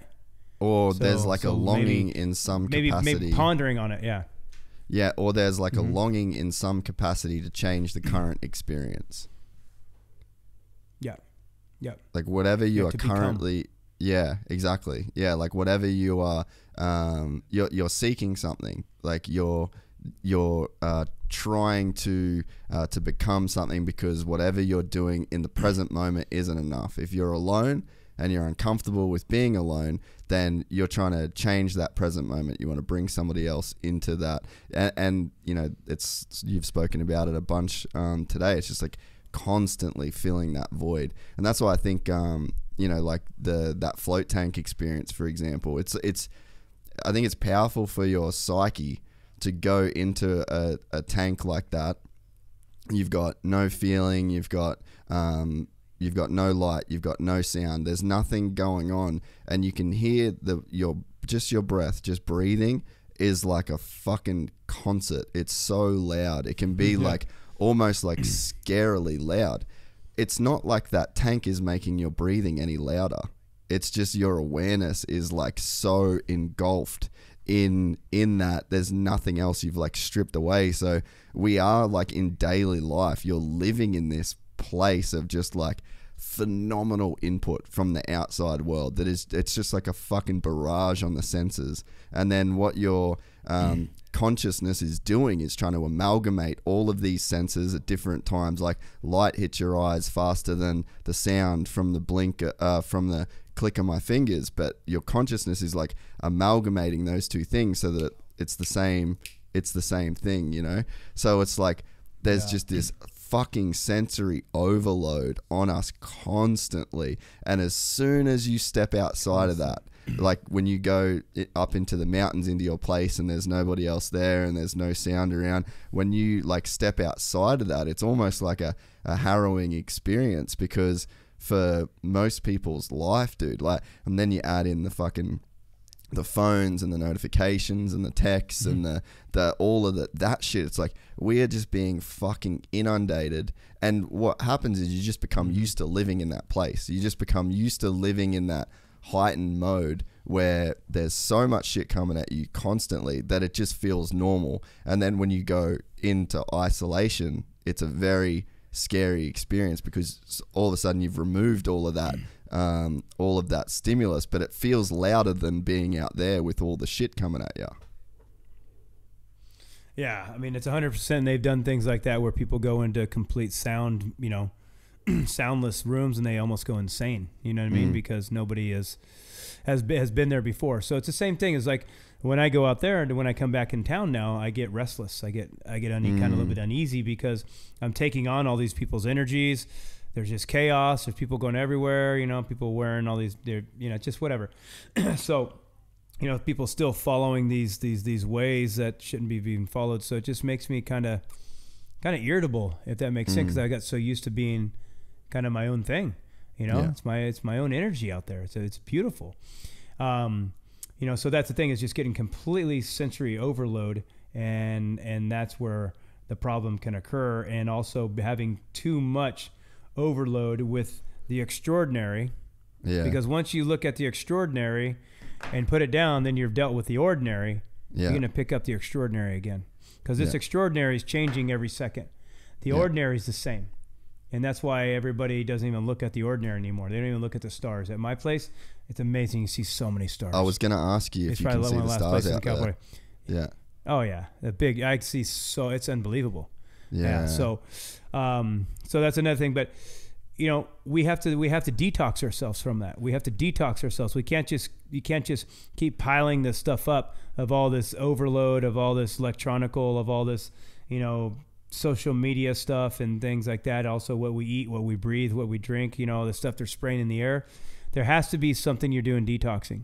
And there has to be something that you're doing to kind of biohack the system, to wake up sleeping DNA, to wake up sleeping, dormant DNA that's in us that we can bring out, that we can make alive again from, to me, what has been our lifestyle has put it to sleep.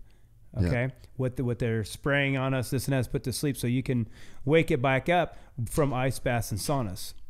So I sauna and ice bath twice a day, and I probably do two times sauna, ice bath, or ice bath, sauna, back and forth. But I do it twice a day. I imagine I do it more than anybody in the world. But most people just do ice, and most people just do heat. But when you do both, that is the first medicine of humanity, is hydrotherapy. And that is my absolute goal right now, is to make a hydrotherapy resort out at my place, so I can bring people out there and get them to really, really feel the difference of hot and cold, because that is the game changer. Hot and cold is a game changer. I've healed my femur in 4 months. I healed a foot that was supposed to have surgery without having surgery.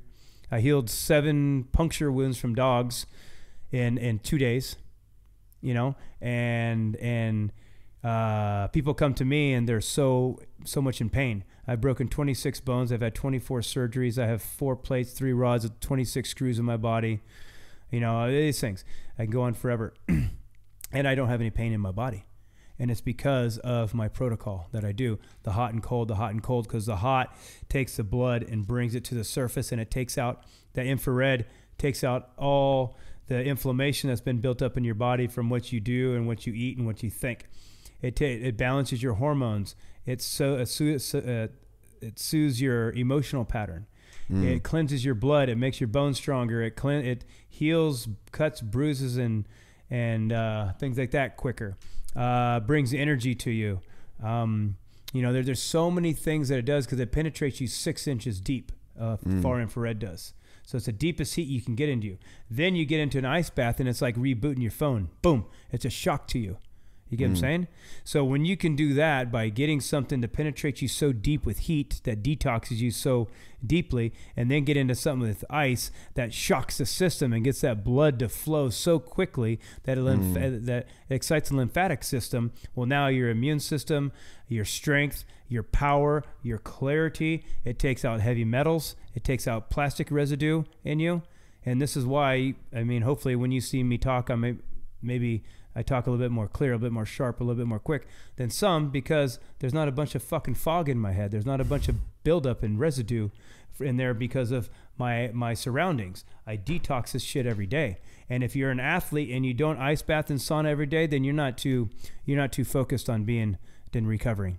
You know what I mean? Because that's a whole new level of stuff. Whole new level. I just got Noah and a couple other guys this sauna.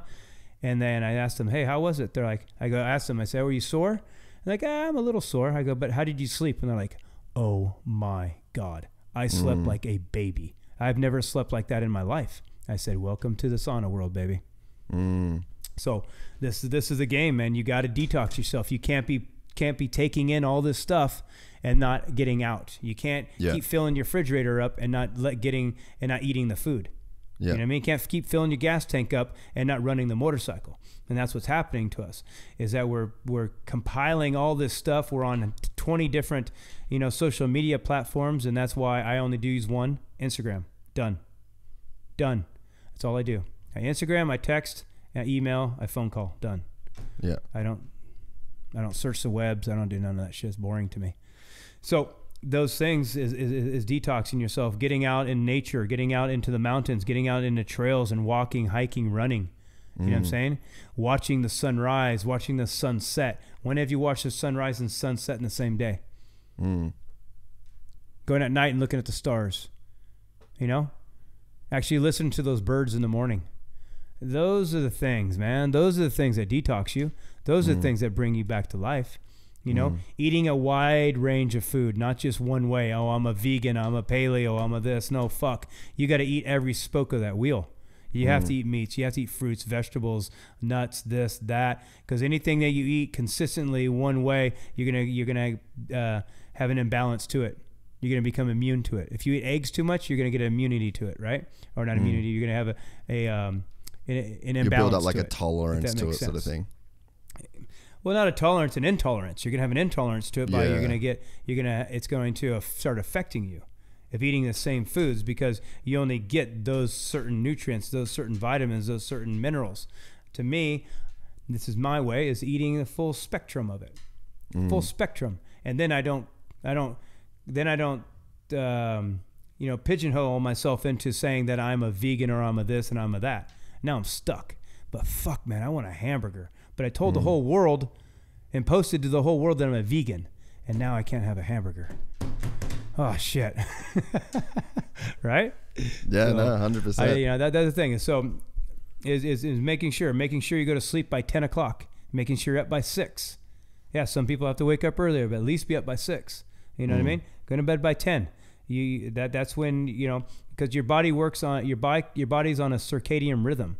A circadian rhythm. We are light beings. We're light beings. We go to bed when the sun goes down. We come up when the sun comes up, and we're on a circadian rhythm. And a circadian rhythm is a 12-hour period. So if you're eating past 12 hours, if you're not going to sleep in those times, then you start to cut into your recovery time. Yeah. You're digesting food when you should not be digesting food. You're still up when you should be asleep. Lights are still on when you should be, when it should be dark. My room is completely dark. You can't even fucking see. Yeah. But because any light will wake you up. So these little things, making sure you wake up in the morning and you have your glass of water, some, your superfoods or lemon juice or whatever. You just came from a fast. So you're breaking a fast, break fast. So break your fast with something good. So my first thing is a big, thing of Rhino Power with carb fuel, and I have soup, spirulina and maca, all these things I put in, and that's the first thing I put in my body. Moringa, spirulina, beet juice, goji powder. I got a fucking arsenal of stuff, but that's the first thing I put in my body every morning because I'm breaking a fast. So I want to put the best nutrients I can in it. Yeah. Does that make sense? Instead of just going out the house with a fucking Eggo and a cup of coffee. Yeah. Well, no wonder you're lethargic all day. No wonder you're chasing that coffee all day. No wonder you're irritable all day. No wonder you didn't have any time for anybody all day. No wonder Ryan you weren't Hughes, patient. what you're explaining to me takes hard work and effort, Ryan. This takes commitment. This takes dedication. How do I do this without having to fucking be a savage like you? People don't want it. Yeah. I don't have that answer. People don't fucking want it. Yeah, I don't have that answer. But no, they don't want it because they're looking for everybody for them to do it themselves. Just like even this, God did it and the devil did it. You had nothing to do with it. You had nothing to do with it. Okay, so the thing is that everybody's pointing fingers that you need to help me. You need to do this. You need to do that. And I can't control. I have no answer for people's laziness. I have no answer for people's lethargicness. I have no answer for people's unmotivatedness. But if you clean all that bullshit out of you, now all that lethargicness, laziness, unproductiveness will probably leave, because what's happening is you're just at dis-ease. You're just at dis-ease. You're not feeling good. Not that you have a disease. You just are at dis-ease, not feeling good. Something in you. So that's going to create this lethargicness. That's going to create this anger. That's going to create this, irritableness. It's going to create all that, right? And so that's where the more you can fine tune and clean it up, then those things will slowly start to disappear, because a lot of times those are hanging on just because one of your organs are affected, or something else that you're eating is causing, an irritation to you, because every organ is linked to an emotion, right? And there's a color for every emotion and organ. So that way, so that's the only way that I can tell people is that, look, at least just do 10 minutes, something like that. And then you're going to start to feel, oh my God, I slept good. Oh, I want to sleep again that good. You're going to do it again. Oh man, someone noticed that my complexion was nice. Oh, I'm going to do it again. oh, whoa, man, these pants are kind of getting a little loose on me.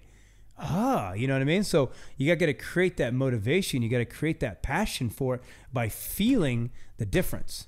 But if you don't ever feel the difference, you're never gonna step over the line. You know? But I was born with the ability to know what makes me feel good. Okay? To sort out what makes me feel good, and born with an ability to stick with it like you could never stick with it again. Right? I have an ability to find what works for me and what makes me feel good, and then I have an ability to be disciplined with it like nobody else. Yeah. You know? So that's just things like that. So how to get people to do that? I just think they got to feel that. They got to feel the benefits, and then it's addicting, you know? Yeah. It's very addicting once you feel the benefits. So, well, and just how clean you feel. Well, everybody, be more like Ryan Hughes. Dedicate your life to improving. Dedicate your thoughts to positivity.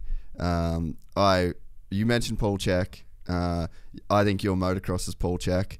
I think that you're a guy that is okay with stepping outside the norms. I think you're a guy that inspires a lot of people, whether they even know it or admit it. I think that you're doing a fantastic job for motocross, and I've thoroughly enjoyed talking to you. And once again, thank you so much for this whole thing happened because I messaged you and I was like, let's get this podcast done. And you were like, done, I'll do it like tomorrow. Let's go. And you lit a fire under me, and then we've ended up with this whole thing. So you're an asset. Yeah, I think you said, yeah, sorry. You said, hey, do you have a computer? I said, no. So then that drove you to get a studio. yeah. So, but yeah, man, you're just a force, dude. And I've really enjoyed it. Hopefully this isn't the last time that you'll be on the podcast. I really hope people have taken a lot out of it. There's so much more that we could talk about. There's so many more things I could ask. There's so much more I want to know. But we'll wrap it up at this one. We've pretty much done 3 hours. And yeah, on to the next one. I'm excited for it when it happens. And yeah, once again, man, just thanks so much. You're a fucking really good dude. Yeah, well, thank you very much. You know, I you know, again, it's a pleasure for me to be on your show, because the only thing you do is helping me. And so I appreciate that, getting a message out. Maybe somebody has been able to put a couple things in their pocket. Maybe some people are throwing a lot of stuff in the trash. That's fine with me.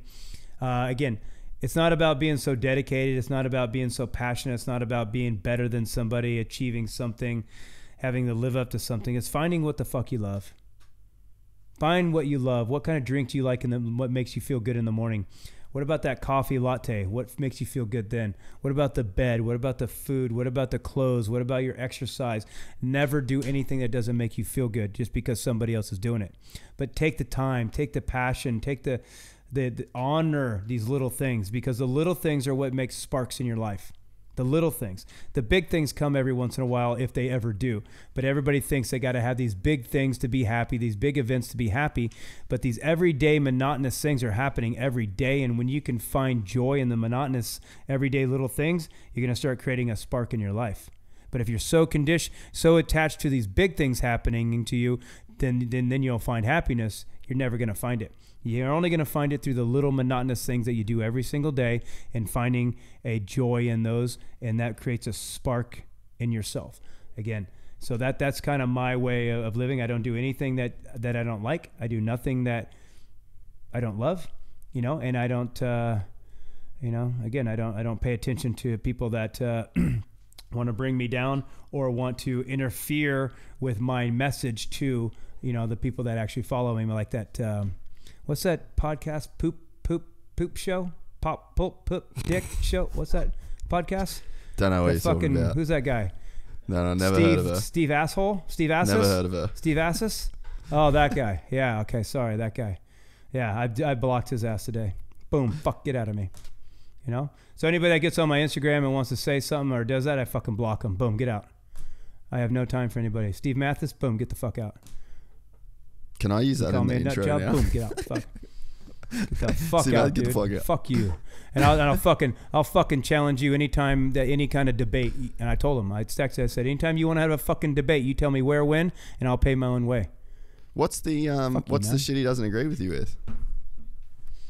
I don't know, because I was talking about boots, and he says, "Oh, you take your neck brace off and your knee braces off too, nut job."